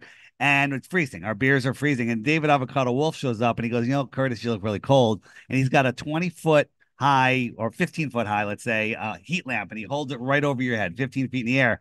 You're like, you take off your jacket, you're warm, your beer melts. And I go, "Curtis, where is that heat lamp, that sun?" And you go, "It's right up above me." And I look at it, I go, "Oh, it's really over there. It's at a 45-degree angle, but it's still 15 feet above me." Then David's feeling bad for me. He walks over to me and I watch that thing get higher and higher and higher as he keeps it as 15 feet. And now it's over me. I'm warm. You're cold. It never changed its height. You saw it go up. I saw it go down. It's so simple. The sun gets near you and it's warm. Okay, wait, what do you got to say? Well, I just want to say, this is an example of what I was just mentioning, right? Because so Dave, I think you've done a very good job, right, proving that the ball Earth model is not the correct model, right? And that's so the most important part. And now you're using another theoretical model to explain the seasons, but you could come up with an infinite number of other models that could also explain the seasons, right? So I don't believe that everything is a probability. I believe that the seasons work a specific way and they change on a regular schedule. And it is a certainty, but what is the model that's producing it, right? So to prove your model, Dave, you need to really go up above those light bodies and show them going in those patterns, right? And then that would give you some direct observation evidence of that. We have a lot of direct observations. We had flat earthers and many people go to the north, way up in Norway and Alaska, and we can see the sun circling because it never gets farther away from. I'm gonna contest that because I videoed the sun in the north in Iceland. And I did an actual trip to Iceland. I've noticed this for years, and so I wanted to film it. And we did film actually one good corner of it. I don't believe that the sun circles above us. I believe it hits rhomboids in the 4 cardinal directions, meaning it's a rhomboid with the corners in the 4 cardinal directions. But the point is that you didn't lose sight of the sun because it never got too far away from you. Right. So whether it's a circle or a square, it's hitting gates. I'm with you. Something like that's going on. But it's staying close to you. That's why it stays up. Can't we just launch a fleet of drones and follow it around and map out the path? Yeah, that's so the job that's a very good question. And the job that needs to be done is you actually have to follow the sun and keep the sun in the middle of the reticle of the camera and follow it. And so the camera's sun's position is not being disturbed by the curvature of the lens. Yeah. You see what I'm saying? So you have to keep the sun in the middle and then get a big enough picture so you can take all of the background, like mountains or whatever, ocean, and match it in. Now, when you do that in a short level, you see, and you showed this today actually on the screen, the sun moves in a straight line. Oh, well, that's because we're only seeing a small section. Oh, it is. I don't know that. Well, I'm not convinced of that. I'm pretty convinced, and this is my own personal observation, that when I see the sun rise over the water, I think it's less than 65 miles away. Because I literally I see it like right where Montauk is, and I'm the lower end of Connecticut. And then that means it's only traveling 130 miles over the course of a day. From my point of view, I see it on my personal atmospheric dome. And But you're doing this, but you just talked to us about how it's always this. You see what I'm saying? But if you're standing under a streetlight, the one a half a mile down the road and a half mile that way, those are on the horizon. So they're doing the same thing. The sun doesn't do a dome. I see what you're saying now. I get that. I had a hard time. It does a pyramid over here. There it is. Okay, now we're getting but that's a straight line. That's a straight line. You could view it orthographically. So it moves at a point to the south, and then it moves in a straight line away from you until it sets. That's my observation. Now it's close to a straight line. Now it could be, I don't know. We have to do what I said. We have to get the camera on the reticle of the sun on the reticle of the sun, or the camera on the reticle of the sun, and then follow it and snap the pictures and then map that onto the background that it was moving across and see, is it actually moving in a straight line? Because the curvature of the sun could just be the curvature of the lens. I think you could correct that with a tilt shift lens. Okay. What's a tilt shift lens? It's kind of complicated, but it actually has a two planes of rotation, and that the lens elements can be shifted with respect to each other. So you can have a rectilinear correction of those kind of perspective artifacts. That's a good one. Okay.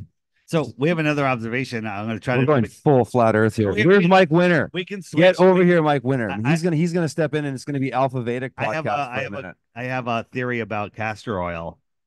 If you want to double back to that. Mike Winter is in the house. Curtis Stone is going to step out, take a piss, and listen for a while. And he's going to come in here. Jump in. Okay. Carry on, boys. Okay, hold on. So I've learned that just recently this year, the wonders of castor oil just started coming out everywhere.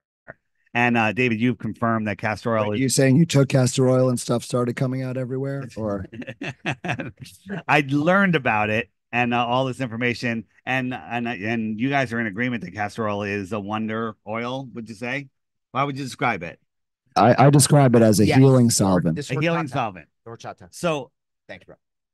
So we're all programmed by the mainstream, with the tell live vision programming to, certain things like Game of Thrones. The number one scene is when the little guy says, I want to piss off the edge of the earth from the ice wall. That way, when any flat earther mentions the ice wall, some people go, oh, like Game of Thrones, and they dismiss flat earth. The Little Rascals. Remember growing up with them? Two things they did. They normalized orphanages. Is that a word? And that's after all of the orphan trains. And then they demonized castor oil. Everybody hates castor oil because of the friggin' Little Rascals. Good point. I would never even consider castor oil because of that. But then I heard maybe it was you talking about it, and then Amanda maybe, and maybe even you. And I was like, I was programmed, and now it's the greatest thing ever. That's funny. Mike Winter, how are you? Okay, get on that mic, Mike. Mike, get on the mic. Check. 1 2 1 2. There you go.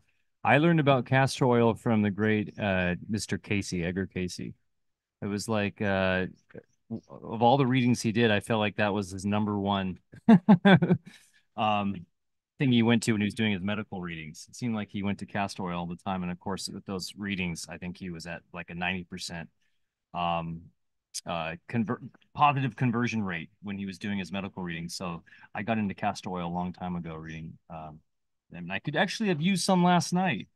Yes. Mike wasn't feeling so well. Oh, Viva la Mexico. So how's everybody doing? What are we talking about? We've been getting into the flat earth. We were talking about the sun and the way the sun moves, which the moon may move in the same way. It's just we have to get the sun filmed in the middle of the lens, because the curvature of the lens could disturb our position of understanding where that sun actually is, because there is a slight bend. Every lens is somewhat of a fisheye lens. It's going to push something into a curved position that may not be in a curved position. Dave, compared to its previous position. I have another flat earth observation that we've been working on for over about a year that I'm not sure you've ever heard of, and it's very, very interesting. So if the earth is a globe, the Tropic of Cancer and the Tropic of Capricorn are the same length. So the sun Circumference. same circumference. So on the flat Earth, the Tropic of Cancer is much bigger. Right. And They're therefore like concentric circles. Right? the concentric circles. So the bigger circle, the Tropic of Capricorn, the sun would have to go faster. How does that happen? People say. Well, I don't know how it happens, but we can observe. Andy likes observations. We could observe the time it takes from sunset when the sun disappears to total darkness. Now, in our summer in the north, the time after sunset, the light is longer in the summer. Like I get almost 2 hours of light after the sun sets in June. But in December, 15 minutes later, it's dark. It's pitch dark. So every latitude has a different amount of daylight depending on the topography. So what you're driving at is the problem of there being no twilight on the South Island of New Zealand. No, that's not what I'm driving at. at. No, I'm not driving it at all. What I'm saying is from June. There's no summer twilight on the South Island of New Zealand. From June to December, everywhere in the world, the time from your location, if you measure it from sunset to darkness, wherever you are, and you measure it every day, it gets less and less and less for everybody, even people in the South. And then from December to June, it gets longer for everybody. Well, it would have to be reciprocal on a ball. It would have to get from June to December, it would have to get shorter in the north and longer in the south. That's what a ball requires. But we're noticing that it's the same for everybody everywhere. And that's because the sun is speeding up. And that's why it goes away and it gets darker faster. So it's moving faster in the supposed southern hemisphere. In the outer, when it's making its outer circuit. That I've measured that in Perth, Australia, how quickly the sun sets from when the bottom of the sun disk hits the horizon until it sets. Like, what's that time? And then compare it. Like, what do you see in LA, for example, at a similar latitude in the 30s, like 31, 32, 33 latitude, or 33, 31, 32, 33 latitude north or south. Again, it's just another observation that leans towards flat Earth. There's a preponderance of a couple of things on that. One is there is a notable absence of twilight in the summer in like the South Island of New Zealand, which is not explainable by a symmetrical object. Right. And so that's part of it. Is running away so fast. That's right. Yeah. Okay. And then the other thing that was an interesting observation is that the equinox idea is wrong.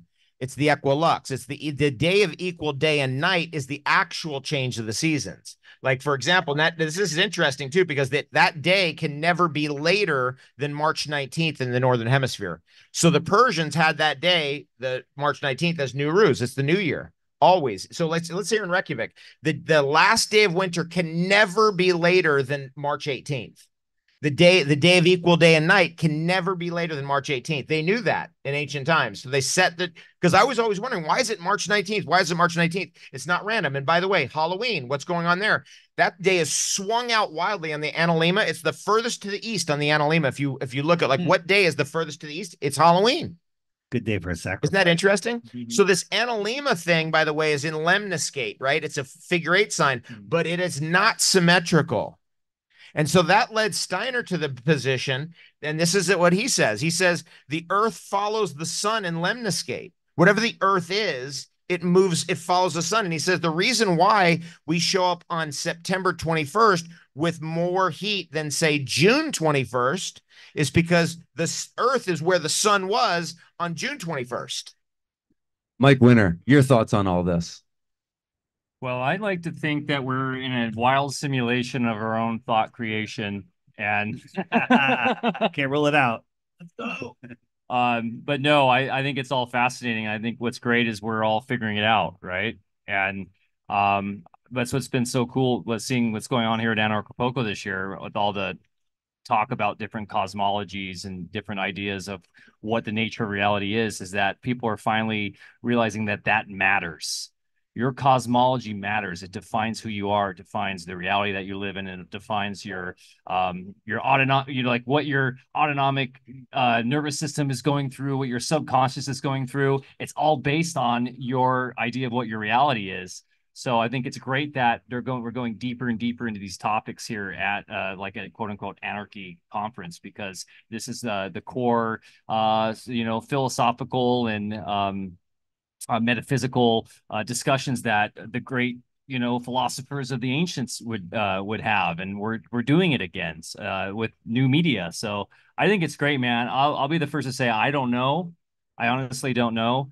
I like that model that Dave has on his app. It makes a lot of sense when I look at it.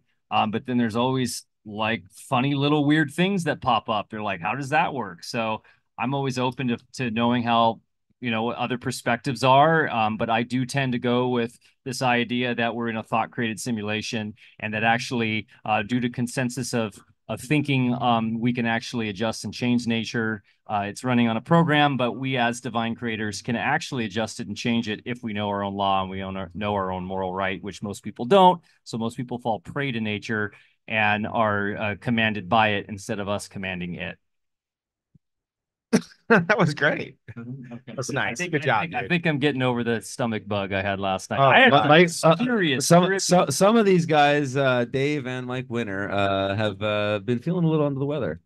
And I told them about my castor oil remedy. I thought my wife packed it for me, but she did not.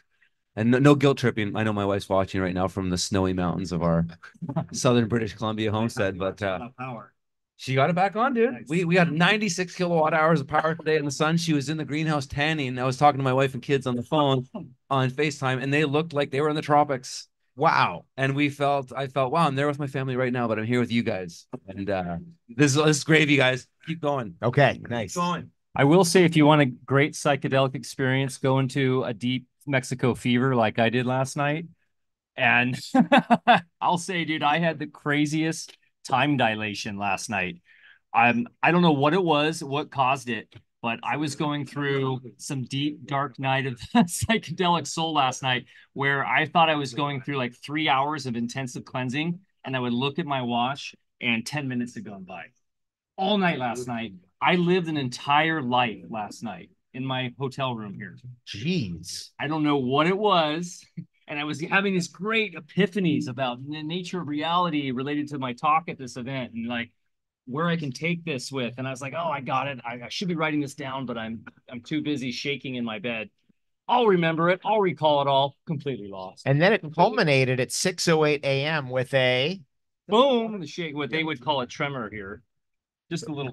And what did you feel that this morning? Woke me up. Well, all of a sudden I realized, whoa, I'm at the edge of this building. Oh my God, this thing's swinging like a domino about to tip over. It was wild. And they just call that a little tremor here, the locals. It was a 4.8 or a 5.0 earthquake. And it was last yesterday. And yeah, Dave, I felt the one yesterday sitting in my seat, Dave, actually. Yeah. Dave, when did your first meme come out on that? Mine came out 5 minutes after it happened. Whoa, Yes. You beat me to it. Thank you. The meme lord, David Avocado. The meme last night was, there's that couple that's sitting in the bed, right? And like, she's like, I bet he's thinking about another woman. That one, that one? Yeah. And the first image is, I bet he's thinking about farming and homesteading. And then the next one is her hugging him. That was the meme last night. Does that make sense? Normally it's like, I bet he's thinking about other women. Meanwhile, he's thinking about burning up the World Economic Forum or something like that. That's how that meme normally goes, but it was a clever one. Create the beautiful world we all want to see exist, basically. I love that. I love that because it's 9:06 now. 6:09 was when I opened my phone during that earthquake. There we go. The power of memes are interesting. That's what I appreciate about you, Dave, is you made a comment about it on your talk today about how AI can't quite figure it out because there's so much cultural context and nuance. That's right. And you really have to put a lot of things together to get it, right? And that's why they speak to all these truthers. Why we love that stuff so much is because it's like, wow, somebody summarized a thought or a feeling or an experience in an image. Yes. Not a body of text. It's a visual format that is not very codified in data language that the computers know, right? It's an expression of art. It's an expression of consciousness that is not easily applicable to the AI pseudo mind. So I think it's been one of the greatest art forms that come out in the pop culture of this freedom scene in the last 5 years. And you've been on it, man. I've been on it for 10 years. I've been on that train. I realized where it was going about 10 years ago, and I just went all the way into it. And then now we're in a basically a fight for our freedom. Absolutely. So now it's like, all gloves are off. You know, it used to be just focused on like health messages, friendly messages, support messages, you know, messages of betrayal, things that people had been going through emotionally, that kind of stuff.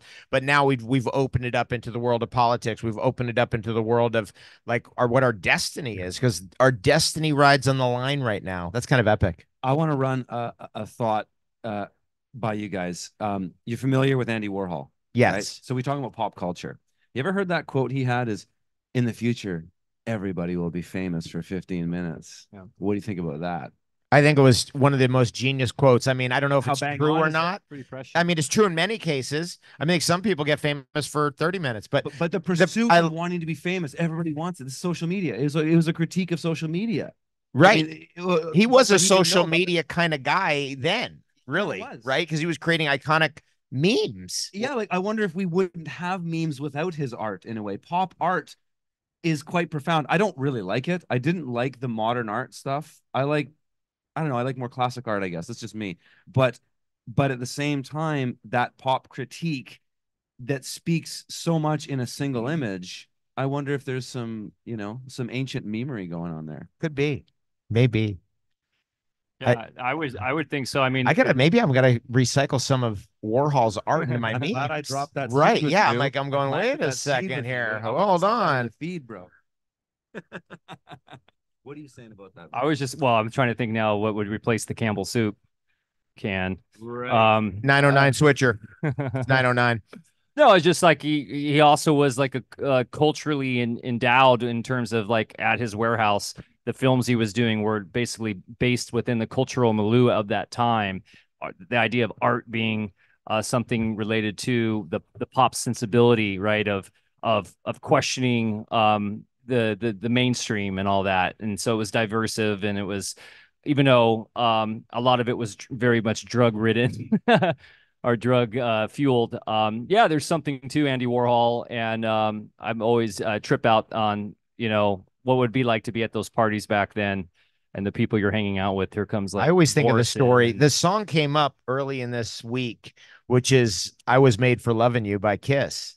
Paul Stanley walked into Studio 54, and that whole song came to him, and that was a Warhol thing, right? Oh, yeah. And so the effect that had on pop culture. You remember the days when Kiss was the biggest like rock metal band. I had Kiss posters and then over my bedroom. Then they went disco. Yeah, then I lost interest. Well, and you guys are all aware that most of pop culture or pop music especially was all fabricated. I mean, it was turn and burn, right? Yeah. And that's what I can't stand about pop music today. It literally sounds like the New World Order. Everything is pitch corrected. Nothing's organic. Yeah. For me, the best music is acoustic music. Analog. The resonance of acoustic music and even analog. Listening to a record, the sound of a record. Yeah. Because it's real audio. Digital representation is dots. So you draw a straight line or a waveform. The digital representation is samples of that along the way. And the higher the resolution, the better it gets, right? Trust me, as a DJ for 25 years, playing vinyl was always far superior to the digital stuff we play on now. I mean, it's a great example of sacrificing quality for convenience, which is, I think, one of the big traps in how they get us, right? And so I'm guilty of it. As a DJ, I have a lower right shoulder than my left for carrying a 200-pound record bag everywhere I went traveling. And it sounded way sweeter in the club, but then I found out, hey, I have 35,000 songs on my computer. Yeah, Yeah, exactly. So, but yeah, analog records sound so much better because it's not a digital copy, right? It's the pure analog waveform of the song. And wouldn't you agree? Would you agree with that, David? That we continuously, as we are awakening, going closer to the truth, the New World Order is also pulling everybody away from the truth more than ever. I think that we're gaining a lead on them. I think that they're falling behind. I think that they're desperate. I think that too many people are waking up too fast. I think they're trying to speed up their plan. And I don't think they're ready. But I do think there will be two realities in the future: the people that just don't see, and they're going to be living in that world, and people like us that we're going to be living in our world. I forget who said it. I've been repeating it a lot, but we don't need to take down the government. I think you all said this. We need to we just need to make them obsolete. Yes. Just create our own thing. We need to overgrow the system, as Dave said in his talk today, but we also need to compost it first. I like There's that. many parts that we can reuse because it's actually not all bad.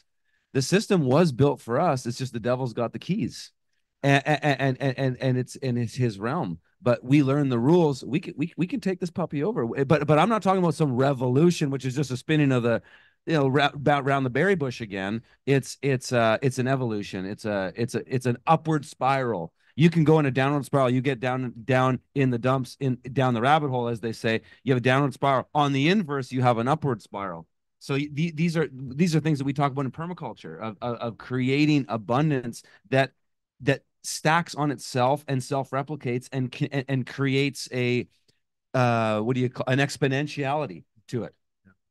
Spiraling up into the next level. Absolutely. Next level. I like the idea of let's just build a new system and we'll just recycle what we can from the old. I'm a recycler personally. I mean, every man's got to have his junkyard. Yeah. And things do come in handy. I mean, all of a sudden I go, oh, wait, there. Oh, that's in that drawer over there. Okay, yeah. It comes in handy 10 years later. It's happened. So, every man has his junkyard. I'm glad you're saying that because my wife was mine's. I kind of threw that in there for you because I guess you were probably like me. You got to have a junkyard. I finally ripped my shed out, by the way, in Ontario, which was kind of a junkyard. And I have this lady she's just the best ever, Helen, and she's coaching us on how to deal with the province, the county, whatever you call it. Yeah. On how to deal on the what is it? They call it the it's like a county. Anyway, so she's been coaching us on what to do with that piece of land. She's like, scrape it all the way down to the bottom. So we ripped out the old shed and we scraped it to the bottom. Boom, a spring pops up right next to the house. Right on the Canadian Shield, too. How right on the Canadian Shield. So I'm going to show that to you, actually. It's a cool one. Dave, let's talk about that meme that you put out the other day, the list of everything from 2020 to 2024. Jeez. How is that? What is going on there? Because this, okay, here, you ready for it? Yeah. Okay. Life's fake. Yeah. Life is fake. That's how. Because nothing is totally real. This is that thing of probabilities. Nothing is totally fake. It's this is Charles Fort philosophy. As long as I try to push and go, this is really actually real, the unreal and the fake will push in against and go, what about this? What about that? Well, you're denying this. Now you're denying that. So ultimately, all philosophy is about bullying in a position. That's why it's a probability. Like that's like me bullying and saying peanut butter for everybody. That's all you get. This idea of peanut butter for everybody or one jab fits all is absolute lunacy. One jab fits all. It's absolute lunacy. It's absolutely the craziest thing ever. It's like one food fits all or one anything fits all.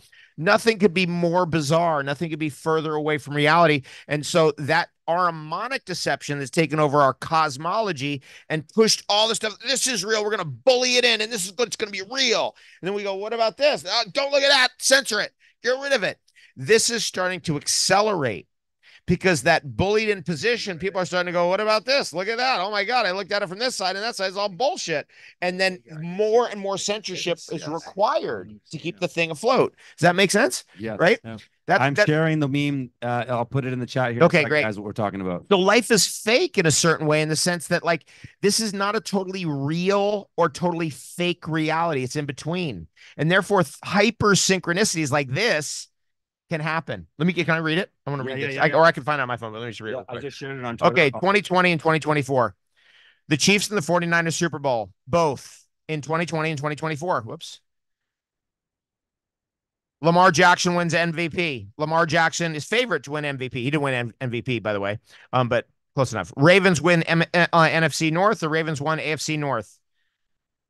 Chiefs win AFC West. Chiefs won the AFC West. Texans win AFC South. Texans won AFC South.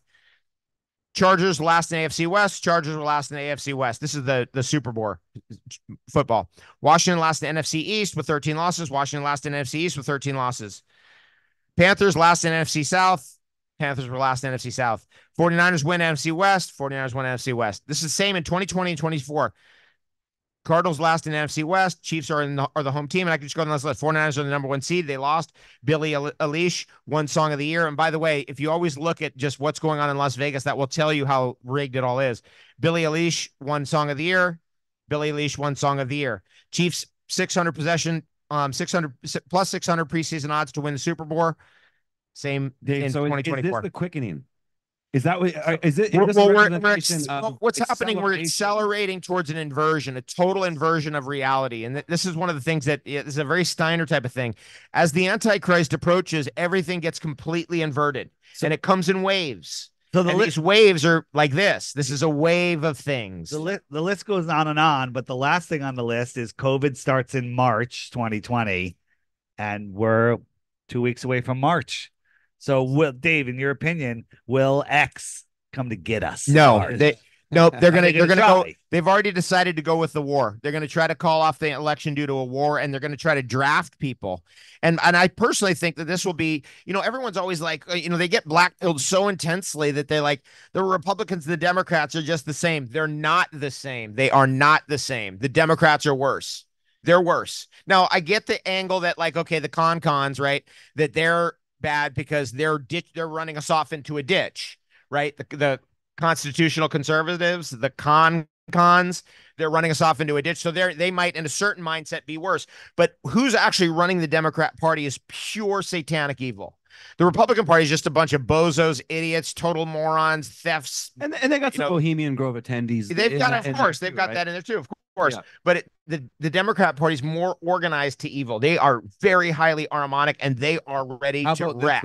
Would you agree? Same with the liberals in Canada. And I agree. I 100% agree. Would you also agree that during the George H.W. Bush days, they had the evil?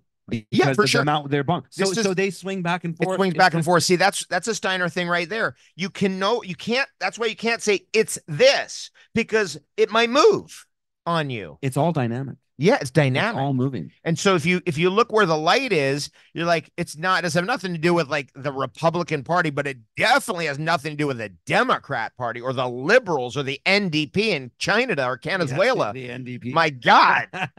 Things in Venezuela have gotten so bad that people are literally like fleeing for their lives. That's what, look, I've met tons of them here. They're like, oh, I'm going to look at this property. I'm staying down here. I'm going to this country there, Guatemala. I'm going to Nicaragua. It's gotten to that point. So anyway, back to our story. The nature of this is that it's going to get more and more crazy. But at the same time, this is how I normally illustrate this. I'll give you a little illustration. As the evil is going like this, pushing this all down. But look, watch this. See, here's the hinge right here. This is all pushing down. But look at that. Look at that. That's us right there. We get pushed up. It's the reason why I'm sure in your life, were pushed up by the COVID nonsense. It pushed you up. It accelerated your growth. You actually probably had one of the best years of your life, maybe in 2020 or 2021 or 2022. I suspect. You tell me. Maybe put it in the comments. So you got actually elevated by it. And that's a kind of an oxymoron, or it's a paradox. You're like, wait, this was the worst ever. How could it have been better? For me, 2020, 2021, 2022, and especially 2023 were phenomenal years in some strange way. And I was like, how is this possible? Because everything's in a dynamic equilibrium. It is. And what are you saying to that, Mike? Well, I mean, I think that's the important catalyst in the reality that propels great change and great cycle switches, is when you have these big swings. So we get this swing, and then essentially nature always seeks balance, and it drives the thought leaders in a certain way to help the awakening. And I think we're going through a great awakening right now. And I think that I think I overheard you earlier, Curtis, saying like the anal Schwab over at the WEF is doing us all a great service. And I totally agree. And I think, obviously there's hubris there, and there's probably a deep satanic drive, as Steiner would call an Ahrimanic force behind that. But I also think there is a divine purpose in their soul contract that they've signed to help propel humanity forward in a kind of weird, twisted way. So I think those who see through it are finding each other, are going to events like this, Music and Sky, the one I do, Greater Reset, Anarchapulco. They're all popping up everywhere. And we're coming together and we're creating solutions. And I think it's important that we go through these cycles in reality. Otherwise, I think evil serves that important purpose, to be honest, in this dual form of reality that we live in. And this is a absolute perfect segue to our next guest on the Anarchapulco Variety Hour. We have Matt Presti. This guy has got some real gravy. We were talking about Steiner. We're talking about the imbalance of the New World Order and all these things. You got a lot to say about that, Matt. I do. Curtis, wonderful. Mr. Winter, this is the winner's circle. So it's an honor to sit here. And of course, that great man down there who needs no introduction. Cheers, gentlemen. My first time meeting him. Cheers. Boom. Yeah. Cheers. Right on. There we go. But there's some really great folks here. I've learned a whole lot. And to add to the conversation, to keep the ball rolling here, I'll bring you some universal law, folks. The universe is a divine creation, and all things in it are purposeful. And things that are not purposeful have a built-in self-destruct mechanism. Now, universal law is basically the law of balance, which was the talk I gave. Mr. Wolfe over there beautifully gave the Steiner version of the same principle in action. The words may vary, but the concepts are the same that are described here. But basically, universal law states and the law of balance states that to the degree you violate and break the law of balance is to the degree you will be broken by it. And that's why you're seeing these people being broke.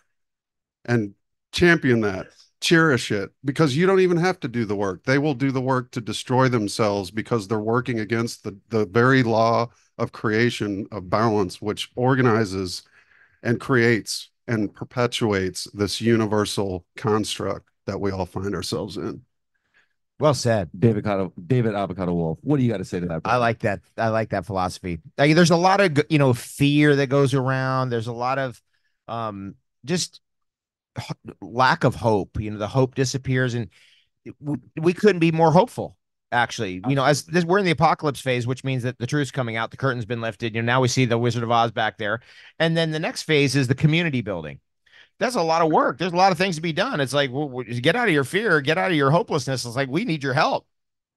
We need people on farms. Amen. And by the way, I spent a lot of time, looking at the homelessness problem in Los Angeles, San Francisco. Get them on farms. It's the easiest solution. That was Rudolf Steiner's solution to it all. He said, get them on a biodynamic farm, find out where they're best at. Some people best at admin at the front desk. Some would be best right out there planting. Some would be best, growing their favorite crop, tobacco or whatever. They'll find out where they fit into the world and work through their escapism or their hypermaterialism. Usually with the drug addicts, it's hyper escapism. And then they'll finally become a useful addition to society. I can tell you, and help us all. Amen. And I can tell you, my work in the urban farming space for many years, we saw that. I traveled around the United States, particularly California, saw veteran recovery programs, criminal recovery programs, street kid recovery programs. You get them on urban farms. I'd say get them out of the city altogether. But the idea of what you're saying is, I'm buttressing that in that it is absolutely true. I've witnessed it. You get people, their hands in the dirt, feet on the earth, get those negative ions, right? Yep. Grow that food, eat your own food, right? It's life-changing. I remember the first time I ate my own salad when I grew my food for the first time. I was a suburban kid. I didn't grow up growing food. Whoa. When I ate my own vegetables, I felt it was transcendent. I started crying because I felt this is the beginning of a huge stage of empowerment that there's probably no limit to.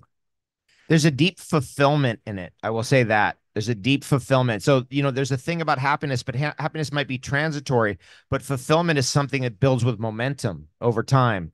And so it's something that's with you through the ages, a feeling of fulfillment, right? And that's something I want to kind of bring out, because happiness gets kind of thrown out there, like happy, unhappy, it seems very fleeting, but the feeling you get from farming, for example, is a feeling of fulfillment. The feeling for me, I'm a tree guy. So I got we actually overgrew the government. I got 1.4 million trees in the ground in this world in my life. I completely terraformed the whole big island of Hawaii. That whole big island of Hawaii, they will never be able to remove durian from that island. They will never be able to remove jackfruit from that island. We got it up in all those valleys, fruit. Every one of those valleys, right? Stinky fruit. Stinky foot fruit. That stinky fruit. So I feel like I'm fulfilled from that. Something is like, I'm really a Johnny Appleseed in that way. I feel David fulfillment from that. Yeah. And so I'm like, this is epic. The avocado presence in the great state and nation of Hawaii never be removed. It can never be removed. Wow. Powerful. I would say the greatest epidemic of our time is that humanity has lost their way in knowing that they have a divine purpose here on their incarnation. And most people have no clue that they've come here to do something magical that they've set themselves up to do from the very beginning, and they've completely lost their way. And so, yeah, giving someone the hope and the inspiration through farming is a great step to finding that fulfillment, as Dave's talking about, right? I want to just pitch a question to Matt here. During Dave's talk today, he seemed to be resonating a little bit of what you were talking about the other day. The idea of Lucifer. Yep. And Archon. Ahriman. Ahriman. Yeah. What's your take on all that? Well, I actually created a graphic about 10 years ago, and I showed it to him after the talk. But to me, studying the Russell work, Walter Russell, for those of you not familiar, philosophy.org, check it out. Basically, Russell presents a third way or a third view. I like to call it triality versus duality. We actually live in a triality because we're missing the middle. And the middle is that which doesn't move. And that's why our senses don't notice it. Much like a door jam, a door opens and closes. Everybody's sensations and sensatory senses are focused on the movement of the door opening and closing. They don't realize that the power source is not in the motion of the door, but rather the fulcrum, which does not move. So it became my purpose to notice what wasn't moving. And that's where God dwells. That's where the creator dwells. That's where all power is at 90 degrees to motion. And that's dead tap center of every human being has all the power of the universe that they can express at will and fulfill your divinity. To get behind the motion of the seesaw, which is illusory, you learn to command the seesaw and command it to fulfill your divine purpose. Is this how Shaolin monks stand still and people push them and they don't even move? That's a good use of chi. And it's the universal power, which tapping into that grounded foundation, which Russell calls the sex urge. But to be frank about the answer to the question, I drew this graphic and it was a devil on each shoulder instead of a devil and an angel. And the angel was in the center. And that's the salvation. And that's you. Each and every one of you have the solution, the answer, and the source of all universal power, dead tap center inside of yourself. Learn to tap it. Hover closer to the fulcrum of yourself, and you'll go through situations that would have years ago sent you off the edge. You'll be able to guide and handle that. It's called being in the zone in sports. It's called the I call it getting primed. Yeah. Isn't that Tony Robbins' thing? Is priming, right? Getting into state. Yes, getting into state. That was what he would say. Yeah, exactly. Get into state. Exactly. I love that. That was beautiful. Well, and Steiner talks about the middle way, right? It's the middle way. Yeah. It's the way that the Christ brought forth, right? The narrow path. The narrow path. Yeah. And so the other illusion of the God and the devil is in a way a false dichotomy. Or it's a false, it's showing some of the truth, but not all the truth, right? And that's their game, isn't it? Is to get you just slightly off, because then it's easier. If they try to 180 us in our understanding, it goes too noticed. But if they slightly divert us to something that's sort of similar, I think where we are in the narrative is that it starts out that way. It starts a little off. Oh, we'll just do this little lie. Okay, we got this little thing in here to distract people. Oh, then we're going to take them this way. But in the inevitable run of the parasite, or these forces that are there to recycle or push us back towards the middle and say, hey, you're off track, they eventually run to the 180-degree mark. So that's what you're seeing today, which means they eventually expose themselves. Yeah. Yes. Right. And eventually, because they're just like, hey, look over here, Captain Obvious. And you can see like, oh, Captain Obvious. Right. So that's the thing that we're in. We're in that moment now. It's like, that's why the Great Awakening is happening, because it's like people see it. They're like, whoa, check this out. It's a nexus point. And anything's the future is up in the air. It could go either way. So now's the time for action. I believe people should get involved and find a purpose in your life, because that's really what that's where your happiness comes from, having a purpose, and leap from your cot every morning. Every morning. I have a good friend of mine. He exposed me to Walter Russell's work, and he actually texted me. He called me this morning. Actually, it was crazy. He called me. Sync. Yep. And I was like, whoa, he called. I said him, Anarchapulco, I'll call you back. Anyway, he's a Titanic entrepreneur from New York City. Grew up as a New York City street kid, was a graffiti artist, eventually in a harrowing escape from the police in a chase because he was graffitiing trains, and they put undercover on him. And the guy caught him 3 times, and he got out 3 times. And after that, he's like, I got to get my life together. He joined the U.S. Army, and he's like, I'm going to go for general. But he had a felony on his record and he was honorably discharged from the military, and then became an entrepreneur. And he was one of those guys, like, He memorized Og Mandino's book, The Greatest Salesman in the World, every word. Wow. Every word. He can recite it from the top to the bottom. You ask him right now, recite the entire book. He can recite the entire book from top to bottom. And one of the things in Og Mandino's book is wake up, leap from your cot and attack the day, or start into your day. Don't get up and go like, oh God, another day. Like, no, get up and leap, get in. And what was interesting about that is I was with a friend of mine recently, and he remembered Doug. This guy's name's Doug Evans. He remembered Doug, and the other day he gotten out of bed. And he's like, dude, I got out of bed and I was like feeling lethargic, and then all of a sudden it popped into my head, wake up, leap from your cot. Yep. And he was like, and he told me that, and I was like, wow, that was cool. You remembered that right at that moment. This is the power of getting the reading in. See, the reading and the writing. Then third is arithmetic, but the reading and the writing is key to activating these thoughts into your mind. So you go, oh, wait, not this, I'm this. Wait, hold on. I'm going to leap from my cot. I got this, right? If someone's telling you like, hey, Matt, you got this. You got this. You got this. Eventually be like, I got this. Mm-hmm. Yep. Yeah, I think when people don't know what their true vocation is, once again, like their true path, it's so stoked to get up in the morning, right? So that's why it's so important to like help others if you can, show them through your life that be inspirational by finding your own path first, really going deep inside internally and finding what your vocation is, and that's what I try to be an example to my sons every day. Is like, I'm out living my life that I want to live, my hero's journey. And I feel so bad for all those people that don't get to experience that and just dread waking up. But I'll tell you what, we're seeing less and less of that. They're being forced out of those jobs because all of that stuff's collapsing. So that's just another beautiful silver lining to this all, right? It is. I mean, everything is in this dynamic equilibrium. So we're going to be raised up high. We've got to be ready for it, actually. We got to be ready for it. We will achieve heights we didn't believe were possible in our life. I do know that for sure is going to be the result of the continuing evolution of the World Economic Forum nonsense and the complete corruption of governments. Somehow the forces of nature are going to uplift those who are on the right track and drive us forward to create the seeds of the new thing. Yeah, absolutely. Well said. And the way to gauge yourself to know that you're on the right track, start looking for your synchronicities. The more in balance you are with your life's purpose, the more in balance you are with the creator's purpose. And you work together as one, moment to moment, day by day. And your synchronicities are your gauge. As you do this and you practice this, make it a daily practice of moment to moment to moment connection to the source of power within you, which is the mind, which is the creator, the narrow path. The more that becomes a practice in your life, the more the synchronicities will increase. So the synchronicities are your temperature, your barometer for your success in moving forward as a purposeful individual and human being on planet Earth.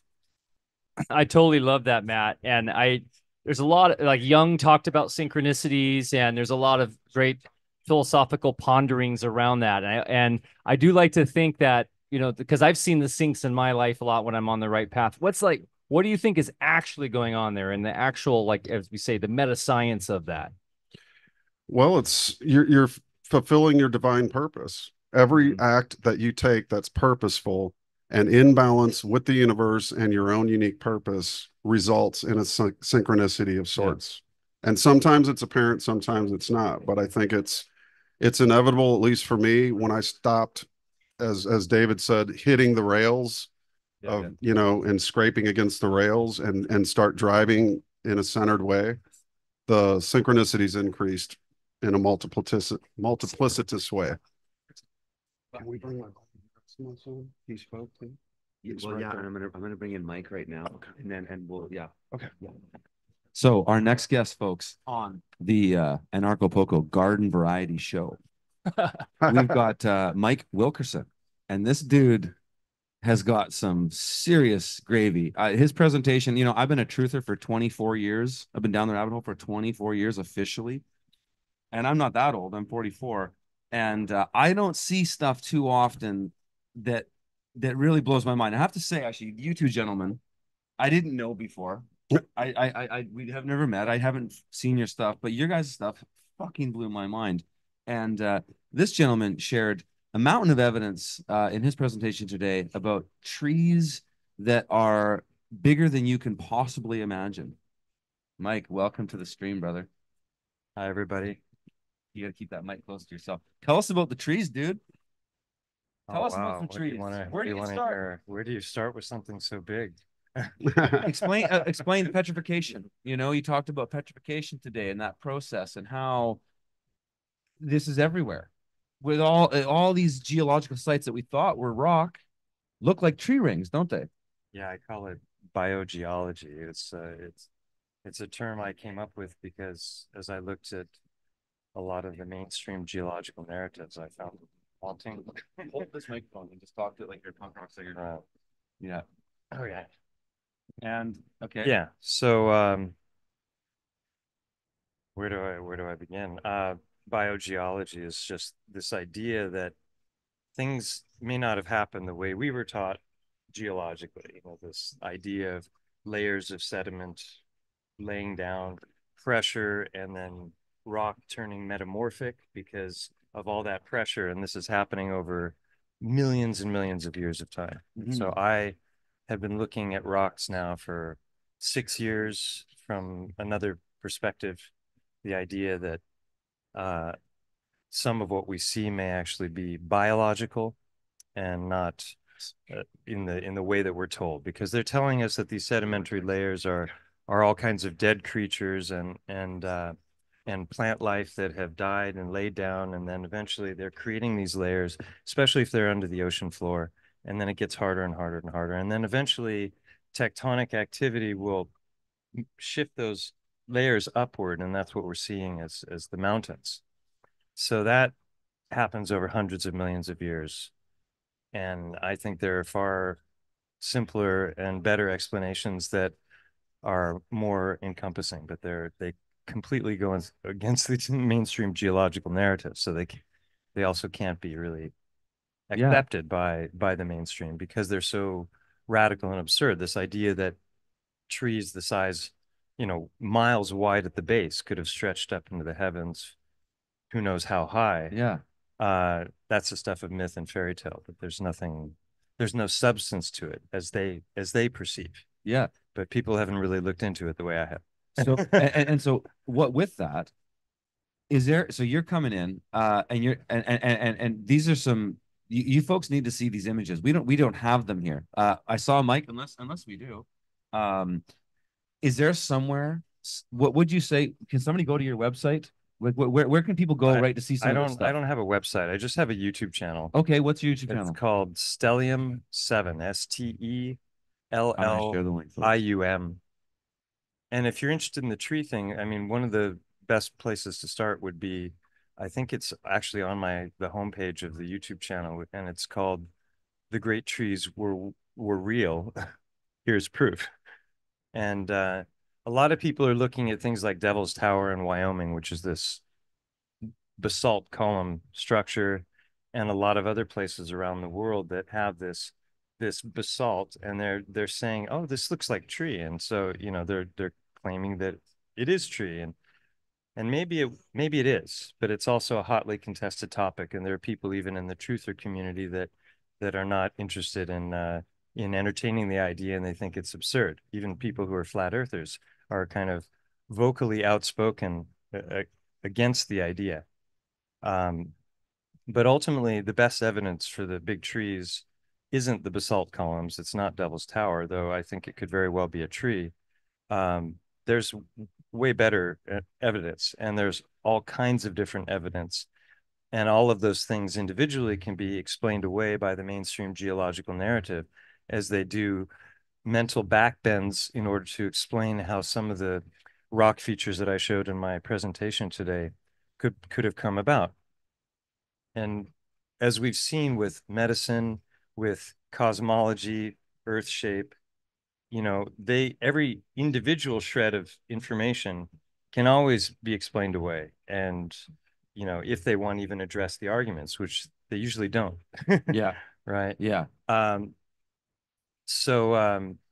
then you have to ask yourself as you start to look at all this evidence, and I'll talk about some of it in a moment, but is there a tapestry forming? Is there a coherent flow of logic as you're looking at different things and putting them into a different model that's not like what we were taught in schools. Yes. Um, and so you're looking at data points. And as you stack up more and more data points, it stops being a trick of the mind or a flight of fancy or There's some serious patterns coming in. yeah, here, yeah, right? you're seeing patterns and they're all dovetailing Yes. very, very beautifully in ways that match what we know of trees and how they grow and what their fibers look like and all the different species. And we know that petrified trees exist. And we can look at all of that from the decomposition, how a tree looks like it's when it's on the ground, it's starting to break down. You can look at it when, you know, it's broken, and all of these different things manifest different visuals, right? Yeah. So so that lines up on so many different levels with tree that the question is that pareidolia? It just looks like it, but it really isn't. Are we talking about apophenia, which is like it's a mania where the person is recognizing patterns that don't exist? That's the word for that. So it's kind of like a pareidolia would be the visual version of that, and then apophenia is the pattern version of that. And when it comes to the scientific examination of this kind of stuff and looking at it, the critics will, you know, they'll say Dunning-Kruger effect, where you're not an expert in this field. You don't really know anything about what you're looking at. So the mainstream model is trying to get us to deny what's apparent to our senses. Yes. It's a cosmic gaslighting. Yes. That's kind of how I interpret it. It's like it's a cosmic joke that if you fools are so if you're so stupid to ignore your own eyes, it's almost like in equity in law we say equity doesn't aid a volunteer. It's a sort of a giving notice that if you can't see the most fucking obvious thing, and like say the tranny stuff right now is that in a way too, is you can't see the most obvious and you can't comment on the most obvious, though it's right in front of your face. I call it the unquestionables. Right. And there are certain ones that you're not allowed to ask in society, because just by asking a question, you're immediately labeled an idiot or a fool or, you know, a conspiracy theorist, a science denier, and all of these phrases. And so, you know, there's a lot of those. Earth shape is a big one. Gravity is another, you know, the heliocentric model, the Big Bang. These are all things that if you question that, you're off the deep end, right? Yeah.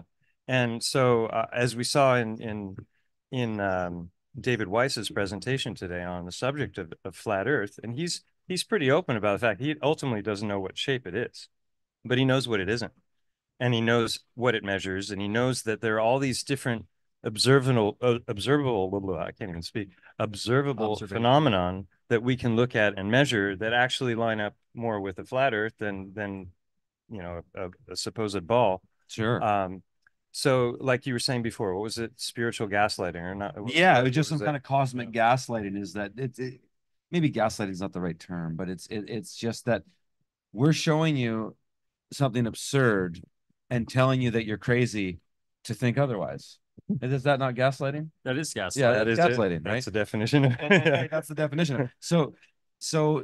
But and, you know, Avocado Wolfe earlier was talking about this and when he talked about the meme of 2020 to 2024, that list of things is that perhaps right now there's a sort of a quickening happening. Is that it almost seems to me, as a truther who has been in almost as far back as 9/11, well, literally that's a year before 9/11 is when I learned about the Federal Reserve. It was slower, right? 9/11 was a big one, but then what was the real next one? But since COVID, the things that are going on and the things that we're seeing every day that are just waving in front of our face, it seems like it's just accelerating. What do you guys think? Oh, I definitely agree, man. It was really, that meme was really interesting. It just kind of shows, I think, the sort of reality, the glitch in the matrix in a way, right? It was like, whoa, it's like they normally wouldn't probably have that, maybe do that for 10 years at a time, and instead they're ramping it up and getting it faster and faster as there is this, seems like there's this race right now of those who think that want to have fooled us into thinking that they're in control when they can't even create anything. They require us to create the reality. We were talking about this just before we got on here.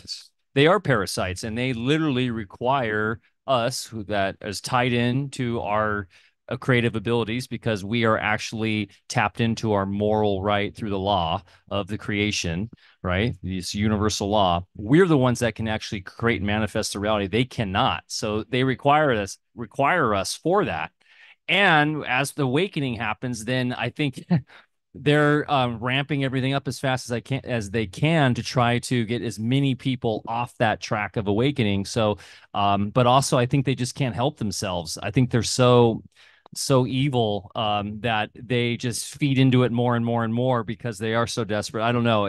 I'm just thinking of like the Grammys recently, and like the way pop music, we were talking about pop music earlier, like how crazy, like how many devil horns and like how satanic it is. It's more out in the open than it's ever been. In the 80s and 90s when I grew up, it was just metal bands. Yeah. Right? And it wasn't controversial because that's been metal for a long time. Yeah. But then seeing it in all these pop stars and all that, what's your take on these inversions and Well, like Mike made a great point. They can't do this. They contract our creative services to build their fucking world system. Yeah. Can I cuss on this show? Oh yeah. Okay, good. So I just want to make sure. Sorry, kids. Basically, if you think about that deeply, they contract our creativity to build their prison that then we get to live in. So who's building the fucking prison, people? We are. We're building it. Yeah. And they're if that's administrating true, our affairs. Yeah, they're just administrators. That's it. I can tie that back into trees. If we realize that we're the builders, we're the creators, why don't we just build something different? There's your fucking solution. Yeah. Get busy. Put your art pedal to the metal, people, and get off your ass, leap out of your cot every morning and get to work on building your life. We have 60 to 80,000 human thoughts a day. Which one are you going to hold? Hold it until you build it and it stands before you. Pow. Boom. I love that. Yeah. That many thoughts a day. Wow. Isn't that amazing? The abundance of the human mind. Okay. You were going to add something. Where do the trees fit into that, brother? Yeah, no, I was just thinking of one of the common questions I get is why the lie? You know, if this were true, wouldn't it be fun that this was part of our past? But obviously it doesn't work with the size of the earth and that sort of thing. So, but ultimately, if there's truth to it, then we're talking about resources, and there's all of these material resources that, if they're aware of the truth of major portions of our physical realm and how it's constructed, and we are unaware of that, then they have a distinct advantage. And these trees held gold and iron, and silver and copper, and also the gemstones are coming from them through the petrification process. So the why the lie and the gaslighting is now I wanted to tie it back to what we were talking about before, but I lost the link. Sorry, if it comes back to me, It'll come back to You know you. why the gaslighting? Because they have to cover the fact that we're the ones building all this, I'd say. Oh, right. So building, terraforming, Right. mining, this is all part of everything that the mind is envisioning and creating. There, that is happening on a scale that's so grand that we can't even conceive of it. This is where it gets into like Tartaria and Mudflood and Star Forts and There we go. the World's Fairs and By the- all these by the different way, things. They all link together, all of this stuff. You and I But- won but the the Esoteric trees- Award for discussion Sunday night. You guys won there's an esoteric award here? Well, there is now. Okay. We brought it, baby. We had literally a 2-hour discussion and several Wow. people sitting around and they came up afterwards. I didn't even know they were listening. They're like, dude, you guys were talking about some crazy shit, some crazy esoteric shit. Yes. I guess we get the award. Yeah. But yeah, it's cool stuff. Well, it's cool because, like I was saying when I first popped on here, I think this is my first time in Anarchapulco, but I've been following this scene for quite some time, being in the sort of quote unquote crypto space for a long time. Even though I've mostly left that space by now. But I always envisioned it was a lot of political talk about anarchy, talk about the philosophy of anarchy and individuation and voluntarism, and not so much of the deeper spiritual focus and the focus on the true history and all that. And I think the evolution of awakening always ends up going there.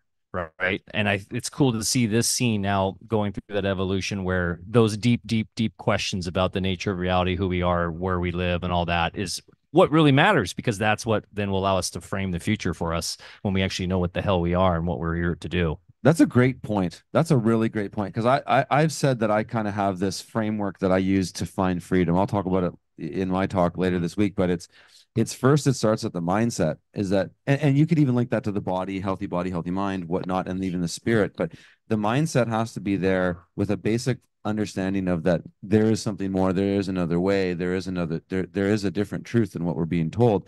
It's the mindset that incentivizes you to pursue the knowledge, to find the information, to ask the questions. Once you can do those things, you can start to leverage the system, right? We're talking about maybe a lot of this is actually here for us. A lot of this stuff is for us to use. We get the resources. And then from there, we can start to make decisions of where we are, what is our space, where do we live, and then we can change the politics of it, because once we have those other things in place, we can actually start. I'm not talking about Democrat and Republican, but I'm talking about creating an infrastructure that can help us facilitate these things. Yeah, I'm an anarchist philosophically, but I do understand that there's practical application for us to organize ourselves and things that don't have to involve coercion. Of course. Right? Yeah, and to realize too that we constructed all of this.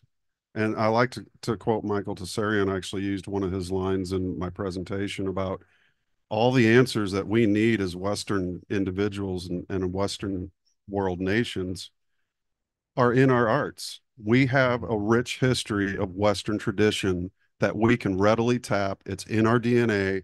It's rooted in every one of our beings, this tradition, this rich tradition. We don't need to look to the East and rid our egos and get rid of it and end up with a tyrant super ego voice telling us what to do, killing each other, following orders. Fall in love with the word no, get your shit together and start creating. Antifa. Yeah. There you go. Because we built the West. Our ancestors built the West. These people, this New World Order, I posit never existed. We built it all. They don't have any power unless we keep saying yes, sir. So learn to say no. Fall in love with the word no. Keep talking, guys. So mic drop. You and I, dude. Yeah. Hey, give me some love, brother. You did a great job. This guy's awesome. Check out his YouTube channel. Share that again. Thank you. It's Stellium7, STELLIUM. We did 7. We did a great deep dive with Mike on AlphaCast a couple months ago on the work he's doing in person, excavating this fantastic. What would you call it, Mike? Examining. Next, you're not out there with tools. Examining. You're not out there with tools, but you're examining what potentially looks like a massive elephant that has been essentially petrified into a mountain. Which is just mind blowing to think that we could have something that was living that's that big, but that's what's as a mental operation, like as an activity, just to be able to an intellectual exercise. Yeah, thank you. An intellectual exercise where we can even engage with that idea, I think is what makes, where we're going in this world so exciting and so cool. Well, I mean, just of itself, it sounds completely far-fetched and ridiculous. But in the context of the great trees, not necessarily, right? Because then we're talking about megaflora, megafauna, which even the mainstream geological narrative admits existed. I mean, they talk about, meter long dragonflies once upon a time, in the fossil record. So it's not such a stretch, but this is much, much bigger. And they're and that's right in line with Russell's science, by the way. He posits that obviously it's different than what NASA tells us, and it's also different than what Flat Earth thinks. But what's unique about Russell is all things are born from all things. The sun is a mother father. The earth is a mother father, not a mother earth. It's a mother father earth, because all bodies are doubly charged, having 2 hemispheres. That's just the nature. A magnet has 2 hemispheres. So with that in mind, all planets are born from the primary, which is the sun. And the sun borns the moons, which are the children of the planets and the grandchildren of the sun. All things come from a parent. And that's an interesting thing because it ties it all together. It's a very Well, if you seamless cosmology. if you want to bring that idea back to flat Earth, there's a channel a long time ago, I can't remember the name of it, that was talking about the black sun that was at the north. And we have all the maps with Rupus Nigra, which is basically, I can't remember the name of the map, but there are multiple versions, but it shows a 4-continent system at the north with rivers flowing in and out of it with your 4 cardinal directions. And then also has this mountain at the center, which is magnetic. So our compasses point north, and maybe there's a reason they do that. I think, as I understand it, this is not my area of expertise, like for something like gravity or, these subjects, looking deeply into them and debunking them, I would go to somebody like Austin Whitsitt. He's an amazing mind. And he does a really good job of poking holes in the mainstream narratives at the highest levels when it comes to science, because he's actually debated multiple PhDs. Whitsitt gets it. Whitsitt gets it. He's coming on AlphaCast, I think, in a month or 2. Yeah, he rocks. But anyway, but in the like Russell model, even my theories are debunked by gravity, supposedly. And just to throw this at you, in the Russell model, this is why it's difficult, because people don't know about them, so they haven't studied the model. And at the end of the day, that's all we've got. Bring your best model to the table, and may the best model win. In Russell science, gravity is stillness. So it's a gravitic optical universe where gravity is stillness and divided into shafts upon which motion spins around, including the motion of your body. The motion of any body is the same. It's ubiquitous, and it's in the spiral, which is God's signature. That's why you recognize what is creator made and what isn't. Satan's signature is inversion. So it's easy to separate the two once you know what you're looking at. Yeah. And is that stillness that you're talking about, is that the fulcrum itself? That is the fulcrum itself. Okay, so and maybe it's you not can visible explain this to man's fulcrum senses. idea to the listeners. Oh, my listeners know what it is. Oh, okay. I don't know who. Now. Well, let me. But I'm out there, whoever you are. Let me introduce the fulcrum between you two. Got you beat. I asked him already, but yeah. Before we go way off on a tangent, guys, sitting next to me on my right, your left, is the great Urasimo Stylianesis from Here for the Truth. Say what's up, bro. What's up, everybody? I just have to say, it is such an honor to be here. Curtis, thanks for having me on. My pleasure, brother. This whole conversation, and even just being here just reminds me of one of my favorite quotes. I had to pull it up by John Steinbeck, and this I believe, that the free exploring mind of the individual human is the most valuable thing in the world, and this I would fight for: the freedom of the mind to take any direction it wishes, undirected. And this I must fight against: any idea, religion, or government which limits or destroys the individual. And I just love coming to events like this because, I mean, shit, I had never heard of trees a mile long. And so it makes me want to dive deeper into your work, and like to be around such like great thinkers and people who challenge the status quo in so many arenas is just like, it's a gift and a blessing. Yeah, brother. So thank you. Yeah, it's great that everybody has their own vocation too. We're not all researching the exact same thing. We're doing, it's a huge plethora of people who have found a purpose and a vocation and are pursuing that and using their tools and resources in their minds to further explain it, understand it and teach it and do what they can to share it. So I admire that, whatever it is. It's a positive, purposeful man, I admire it too, man. A big piece of my work is just supporting people to become who they were born to be. We're all a creation. You look around this room, everything has a purpose. Why we as individuals will not have a purpose. And so I think one of the missions of an individual's life is to find that, what do you truly value? What are your skills? What are your gifts? And how can you bring that into the world? And ideally, potentially exchange that for value and create a life. But I don't know, man. I just love being around all of you.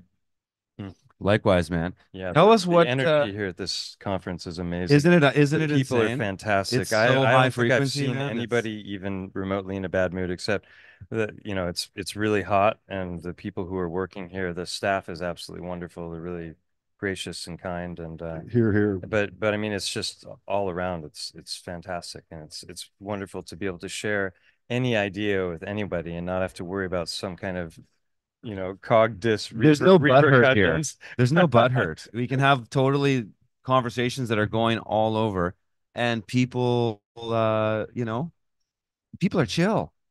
It's great. There's not a lot of pride here, if any, actually. It's a lot of people that are just interested to talk to one another and exchange interesting ideas about how we can figure this fucker out. Yeah. Everyone's showing. What do you got to say to that, brother? Well, no, I could say, and there, an individual could have pride for them and who they are and what they've created and what they've learned, and on the flip side, still be present and listen to you and hear you out and realize, like, I may think I'm certain, but can I hold some space for the potential of maybe I'm uncertain or I don't know the things that you know, and I think for me, man, I'm tired of seeing people arguing at each other online all day. I'm right, you're wrong, throwing out insults. Like, I feel like I'm witnessing junior high behavior where you just find infantilism, tribal, just an inability to.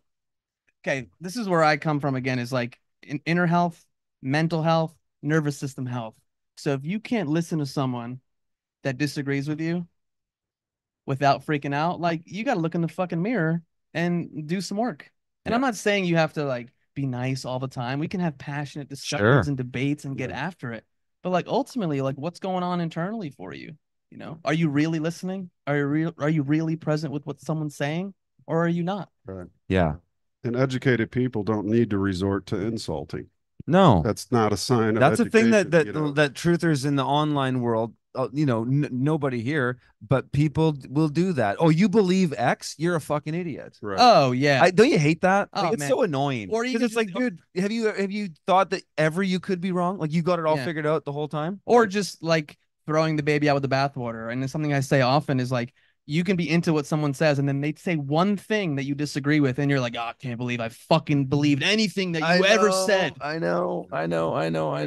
Like, it's just, I don't know. Or everyone who watched the Putin interview is stupid. Controlled. I mean, come on. I know. You know, not everything. That's the black pill movement, which you got to be very careful of. Yes. Everything is a conspiracy. Everything's conspiracy. controlled opposition. I need to escape this realm because it's a prison, a Yeah. fallen state.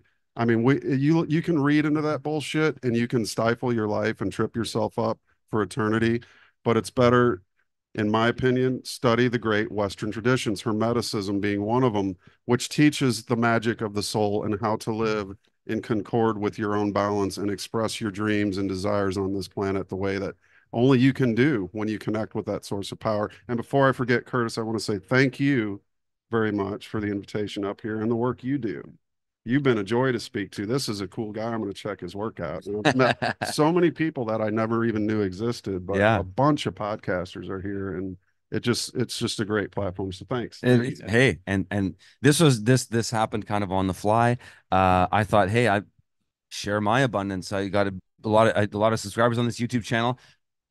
Get you guys on here, you know. So where do we find out about your stuff, man?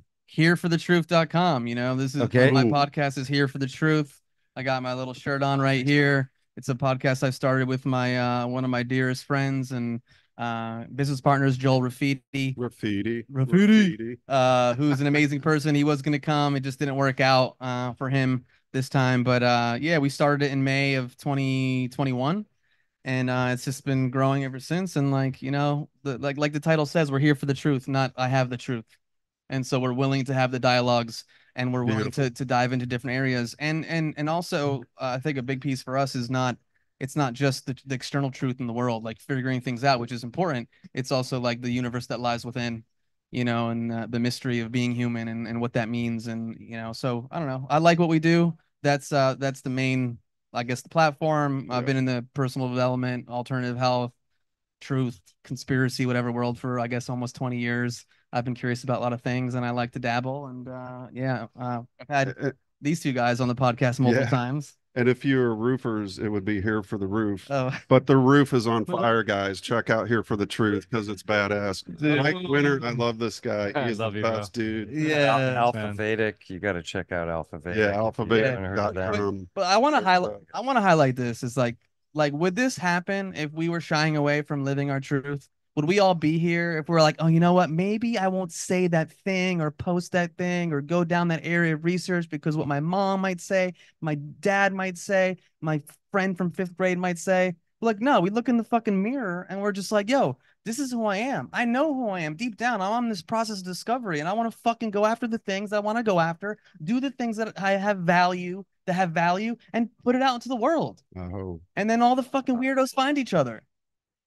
Yeah, when the freaks come out. Woo! You know? The freaks come out at. Yeah, I will say we also have a lot of fun doing this. Eurosimos and I have had so many great laughs at these events and hanging out. Oh man, I mean, that's a legendary event. Like anyone listening to this, come hang out with us June 20th and 24th. Now I'm getting jealous. Yeah, it's there's a resonance that happens when you're hanging out with fellow brothers of truth and sisters of truth, and it's beyond just like the quote unquote truth thing. It's a resonance of just pure knowing and love, right? It's like we're here for the right reasons, and we're here to express those in a way that is sort of very divine and very on that same concordant resonance. So it's just so easy to vibe out with each other, right? It's just, and when you leave these types of events, you kind of come down off them a little bit because you're like, oh, back into the normie world where people are like honking at each other at the intersections and like just completely out of their mind and unconscious of what they're doing. But that's okay because I leave these events resonating the beauty and love and the wisdom and everything I get out of these, and hope that I can at least have a little bit of that wear off and on people around me, And I think the more that we can do that, the more we get new folks coming to these events that are just like, hey, I'm curious. I heard about this flat earth thing, or I heard Eurosimos. I'm really interested in this like human design. That's appealing to me. And that's sort of like the gateway drug to becoming one of the freaks, I guess. Dude, I hear you, man, and I love too that like it's an empowering group too. We're solution oriented. We're not just doom and glooming. It's like what can we do to create the life that we want to create, and join forces. Yeah. Like your skills are not my skills, and vice versa, and yet we come together and we build community that way when we honor each other as individuals. Yeah. And we got so many giants whose shoulders we can stand on, and I love to say this, but the purpose of standing on the shoulders of giants is not just to eternally stand on their shoulders, but to learn to become giants ourselves. It's not perfect. It's not. And you've got a giant hiding in you out there. Yeah, I'm talking to you. A giant that may be hanging out with giant trees and elephants. Exactly. But yeah, the giant thing. Mike, second time meeting you, first time meeting this guy in the flesh, and first time meeting Mike and Curtis. You guys are awesome. Amazing. You guys, this has been an awesome stream. Okay, I got a question for our 4 contestants here. Okay. Do we want to stream a little bit longer? How many in the stream there, Mike? Can you see that? 412. It's pretty solid. I'm down to stream longer. Do we want to keep streaming? Okay, yeah, okay. Because here's the deal. We could all go over to Max Egan's bar right shortly after, so we could stream a bit more and then do that. Or do you want to do that? We just go to the bar now. Well, that means shutting down the stream now. No, I'm enjoying streaming a little bit. I don't know, maybe because I was watching for like he's warmed up. 40 minutes. Yes. Plus, I like hanging with you guys. Likewise, brother. I'll meet you at the Crow House. Okay. Right. Going to the Crow House. And Max Egan would be here, but he runs a bar and he's busy at the nighttime here at Anarchapulco. And we've all pretty much been there every night this whole time. Good night, everybody. Good night, Mikey. Right on, Mike. Thank you. But folks, check him out. I put his stuff I put Mike's links in the show notes, but I also tweeted it as well. So as well as everybody coming in, I'm sharing their stuff. If you're not following me on X at OffGridStone, follow all these guys too. And I've been sharing all of their stuff. Actually, I'm going to share Alpha Vedic right now because I haven't done that yet. But I assumed a lot of people who listen to me know Mike Winner and Alpha Vedic because I've been on their show maybe a few times. Twice. And we think alike. Yeah, indeed. Yeah, the best place to join the Alpha Vedic community or to get involved would be on Telegram, probably. Or we did launch our new private community platform on alphavedic.com, which is really a lot of people have been doing this. Curtis, you have your Freedom Farmer platform, which is a similar platform. And it's great to see all these awesome creators developing their own online communities that are off the technocratic control systems, not using I mean, even X, yeah, I know I get X is sort of more, allows for everybody to come together in one single place, but I still don't like it. I still don't like it. I like being in the private if you can. And so, yeah, we created our own site. It's a new social media site that you can join. It's a community site on alphavedic.com in the private where you sign as the living man or woman when you come in. And you're not coming in as your straw man. You can come as your straw man. I don't care. But it's just there's a wonderful sense of ease and calm when you're coming into an online space that where you can be private and be yourself and all that. And I know you've been doing Freedom Farmers now for a couple years, and I'm sure you've kind of had that same resonance, right? That feeling of people coming in and witnessing that. So I think that's a good thing, man. I'd like to be able to connect all these in some way. I've been wrapping my head around how I could maybe create some sort of Fediverse concept where it's all these different community sites, because Your Awesomeness and Joel from Here for the Truth, you guys have your own membership club, and before we know it, Matt Presti's going to have the Genius in a Box Club, and so it's like, how do we? There is one side of that's a little Aquarian to the extreme of Aquarian, which is this sort of little micro pockets of interest in these communities, which I think is great. But also I do think it's powerful when we all come together. So trying to figure out ways where we can be in the private, where we can collaborate, and where our communities can kind of enmesh more, and meet each other. And these online platforms are all good. We all use them. They get us somewhere, but ultimately the real stuff is in person. I mean, coming here and hanging out with all you guys, you cannot do this kind of experience online. I literally said the same exact thing in the talk I had with my wife earlier today. I was like, listen, I love that many of us have connected online and we have these communities, but to like be here and to be like tactile and to hug each other and to be present and not just be in a square on Zoom or whatever, some platform, like, man, it's you can't, there's no substitute for that. Yep. And in a way we're commingling right now because we are in a square on Zoom, but we're also here at the same time. And a lot of people are also hearing the things that we're talking about and they resonate with you. Have you ever got that feeling when I felt this today with your presentation the other day, brother? What you were talking about hadn't been articulated to me in that way before. Right. You showed me some things that I knew. Getting into Steiner, I found a lot of parallels into what you were discussing. But when you were showing some of the things, I felt a resonance in my body, and just in when you talked about that centeredness and the groundiness, that's just it speaks to you as truth. And so words are so powerful because even people listening on something like this can hear what we're talking about and they can still feel the love because it is transcendent.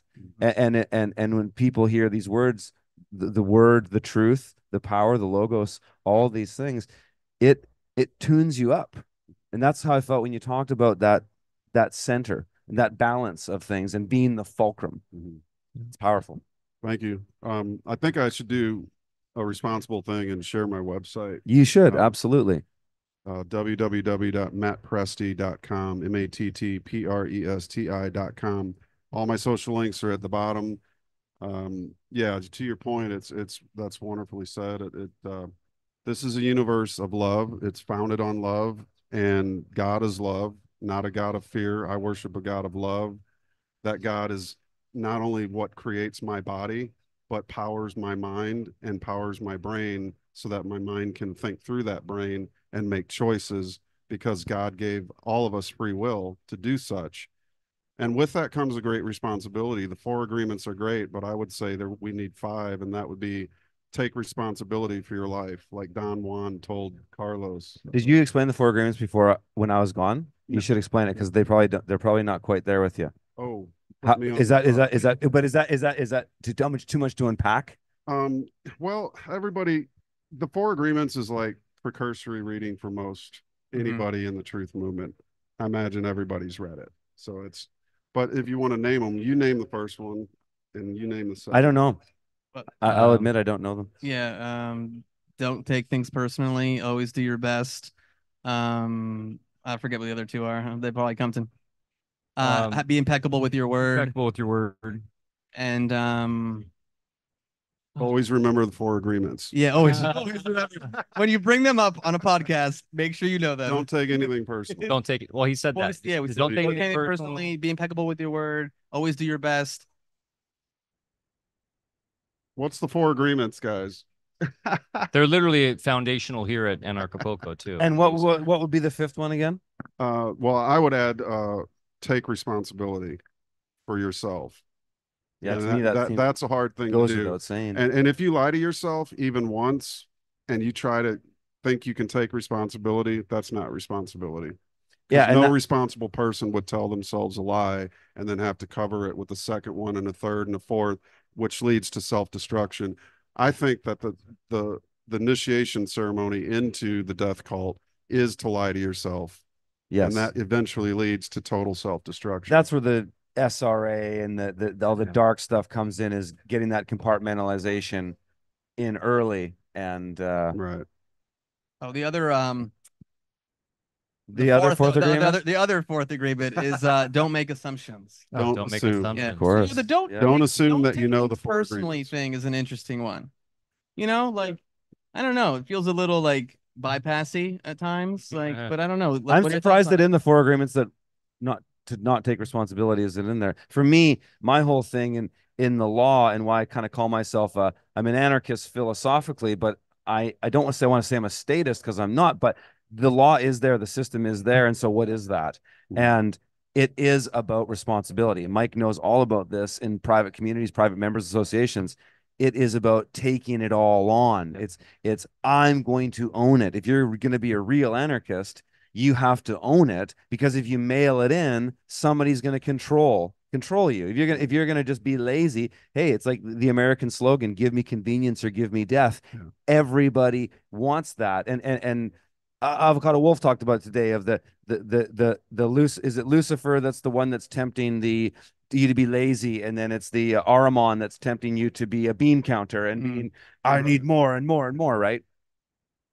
So yeah, I think self-responsibility is at the foundation of all. And even when we talk about the concept of health, if you don't take radical responsibility for your life, you're going to always blame some invisible microbe for your sickness, or you're going to blame something else, as opposed to, hey, what role does my mindset, what role does the decisions that I make in my life in terms of like what environment I put myself in, what foods I put in my body, what people I surround myself with, you know, that's the most important thing in my opinion. Yep. Yeah, it's the whole part of growing up. That's what you're supposed to do when you become an adult, is you're fully responsible, because then that gives you all the freedoms, and then you're not a beneficiary anymore. You are now the trustee in the trust, because now you're responsible. Yeah, now you have all the freedom to make the decisions and to create. And unfortunately, most adults these days are still beneficiaries in the trust, and they take their little benefits and their services, and they're content with that, and the machine keeps rolling on. Well, and the state ultimately looks at us as children. Yeah. That's why Minors. the sort of red pill I had as an anarchist was when I started getting remedy in the law and going, well, why are they letting me do this? I thought the state just enforced everything arbitrarily. Because you learned how. Exactly. Yeah. Yeah. If you don't want to be ruled, you have to learn the rules. And may I add a extra definition to the word anarchist? Yes. Genius. Genius is an anarchist. Why? And you can find this in my Ending the Occult World with Cosmic Knowledge 23-minute little documentary I made. But I say genius is an anarchist of the highest degree. Share that link and I'll put it up after. Okay, cool. Genius is an anarchist of the highest degree. He doesn't follow the orders of anybody. He thinks for himself. He creates for himself. He doesn't create for others, but his inventions happen to help millions in many cases. But he's also that kid from Sesame Street. One of these kids is doing his own thing, right? Sounds very Be that kid, right? Sounds very Randian too. Yeah. And I'm going back to my childhood, but those were the cool lessons before Sesame Street started sucking. Yeah. A lot of things were cool before they got infiltrated. Yeah. We can make them cool again, right? That's the whole point. But we've got to exert and start, as Walter Russell said, mediocrity is self-inflicted, genius is self-bestowed. What the fuck is everybody waiting for? Start bestowing your genius on yourself. Yeah. What are your thoughts on that too? What are your thoughts on that in regards to, I don't know, was it Rick Rubin or someone recently was on a podcast and he was saying the same thing of like, yeah, I make my music for me.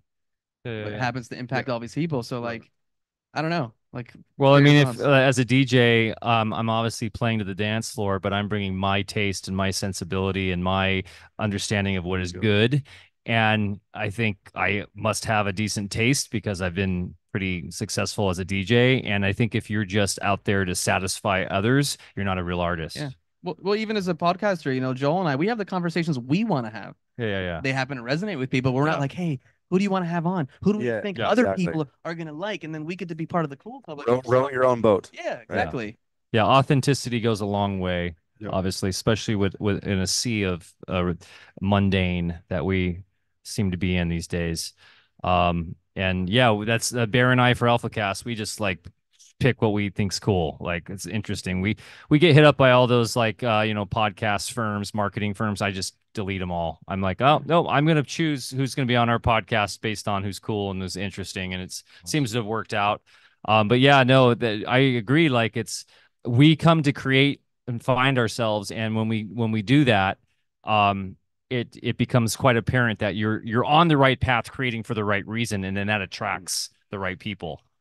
So Awesome. and Rick Rubin was surfing recently too. Did you see that footage? Oh, His big beard. Yeah.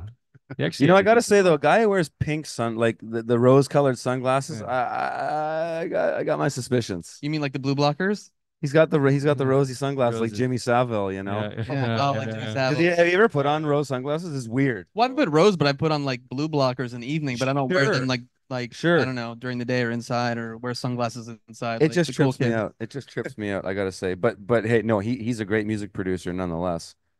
Yeah, for sure. I'm having a blast with y'all. Well, I mean, I'll tell you what, guys, people are trickling out. You know, we've been going, we're on 2.5 hours. Nice. No, we're on 3 hours. I started at 7:30. We're almost on 3 hours. We started with Marjory Wildcraft. We had, then David Avocado Wolfe came in, and then Andrew Kaufman came in. And I will tell you folks, we were on the precipice of a major debate between Kaufman and I was waiting for it on the ivermectin. And I did want to interject because I didn't feel that vibe was necessary for this one. I felt, let's save that for another thing. And then I said, hey, you know what's a unifying thing between these two? Flat Earth. Boom. In comes Dave Weiss. You natural host, you. I learned a lot. I watch him. Yes. It was the unifying theme, brother. It was the unifying theme. So thank you for that. What are you guys saying? You guys want to go to Max Egan's now or what? I'm down. We're going to Egan's. Dave Weiss is saying yes. Yeah, how do we do this again in the next couple of days? Well, maybe, you know what? Maybe we will. But I don't know if we'll talk about it. Yeah, cool. I'm open. Yeah, it's fun. I'm so happy to connect with you, bro. Yeah, brother. Yeah, for sure. A lot of fun. So, okay, folks, everything that these guys have done has been shared in that chat. I still wasn't able to multitask to add Alpha Vedic to that, but what's on Twitter? Or on X? What are you at? I don't do X anymore. Oh, you're not on there. I am, but I don't use it anymore. Okay. Telegram t.me/Alpha Vedic or YouTube Alpha Vedic, or run all those streaming platforms, or just alphavedic.com. And also, if you are feeling called to come and hang out in person and come to an event that is inspirational and with other like-minded people that get it, come to Music and Sky this year. It's June 20th to the 24th in California. I know Cali Pharma, I get it, but we're bringing back the light to California, and it's a great crew. Your Osmos has been there. What, going on your fifth event? This is our 5th time. My wife and I are going to be there and being a part of it, and we love it. It's one of my favorite events that you guys have created. You, Matt, Owen, and this is going to be pretty unique, I think, this one. Yeah, we're building a village live through the event. It's a co-creative. We're at the point now where it's an open source event, and it's essentially inviting everybody to come co-create with us. Anybody can get stage time. You sign up for your stage time to be heard. It's going to be a bit of a sovereignty circus, and it's definitely I'm very excited about it, and I hope you guys can come check it out. And it's cool because it's like a really tapped in audience that's super into their sovereignty, but also very much open to different spiritual insights and very creative. So one day, maybe this June, we can get you there. maybe rock out. him and I are both jazz going to be guitar. maybe him and I are going to be at Confluence Oh, in and- April. yeah. You're there Yeah, too? yeah, I'll be there. Yeah, Yeah, okay. cool. Sweet. So Okay. should we give a shout out for Confluence? Give a So, shout out. Eileen McCusick and Alex Zeck, along with Molly Englehart. are putting on an amazing event out on her ranch in the hill countries of Texas during the solar eclipse in beginning of April. Yeah, it's April 5th to the 8th Yeah. in Texas Hill Country. And that's On a huge regenerative farm. huge regenerative farm, and it's a complete totality event there. That's which is kind of trippy. That her place was almost complete totality in the fall when we all went. This is the second round, and it's I think like 99% totality. So which just means you have a full solar eclipse above you. The last time in the fall, Eileen McCusick did a really cool tuning session during the eclipse. It was really, really fun, but I'll be DJing every day. You're doing a talk, Curtis? I'm doing a You're talk. and you're gonna bring your guitar? I got to deal with the TSA this time. I'm going light, boys. Flying to Mexico is just come one, come all. What do you, turismo or business? That's it. Yep. That's the only questions. TSA, forget about it. Good cop, bad cop. You're over here. You're over here. 9 hours later. Put on the rubber gloves. So we'll go through Hey, real where quick, we get your real okay. quick. Yeah. Chris Logic's in my chat group asked how many people are here. I guessed about 400. What do you think? I thought it was about 500. I thought they said on day one it was 500. Okay. Yeah. I just want to give another I don't quick. know if we're counting staff and vendors, but it No, I don't seems think pretty so. crowded to Yeah. me. Oh, for Yeah. sure. It's. I just want to give a quick Go ahead. shout out again at Confluence. My wife and I will be there. We're going to be leading 2 workshops, one on like an intro to human design for those of you that are familiar with it, and then another one on like nervous system and somatics. So lots of reasons to come to Confluence as well.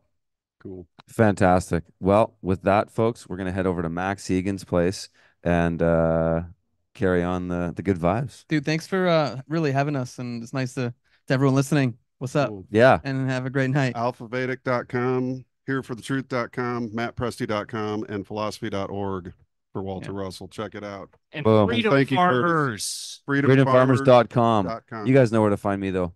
All right, folks.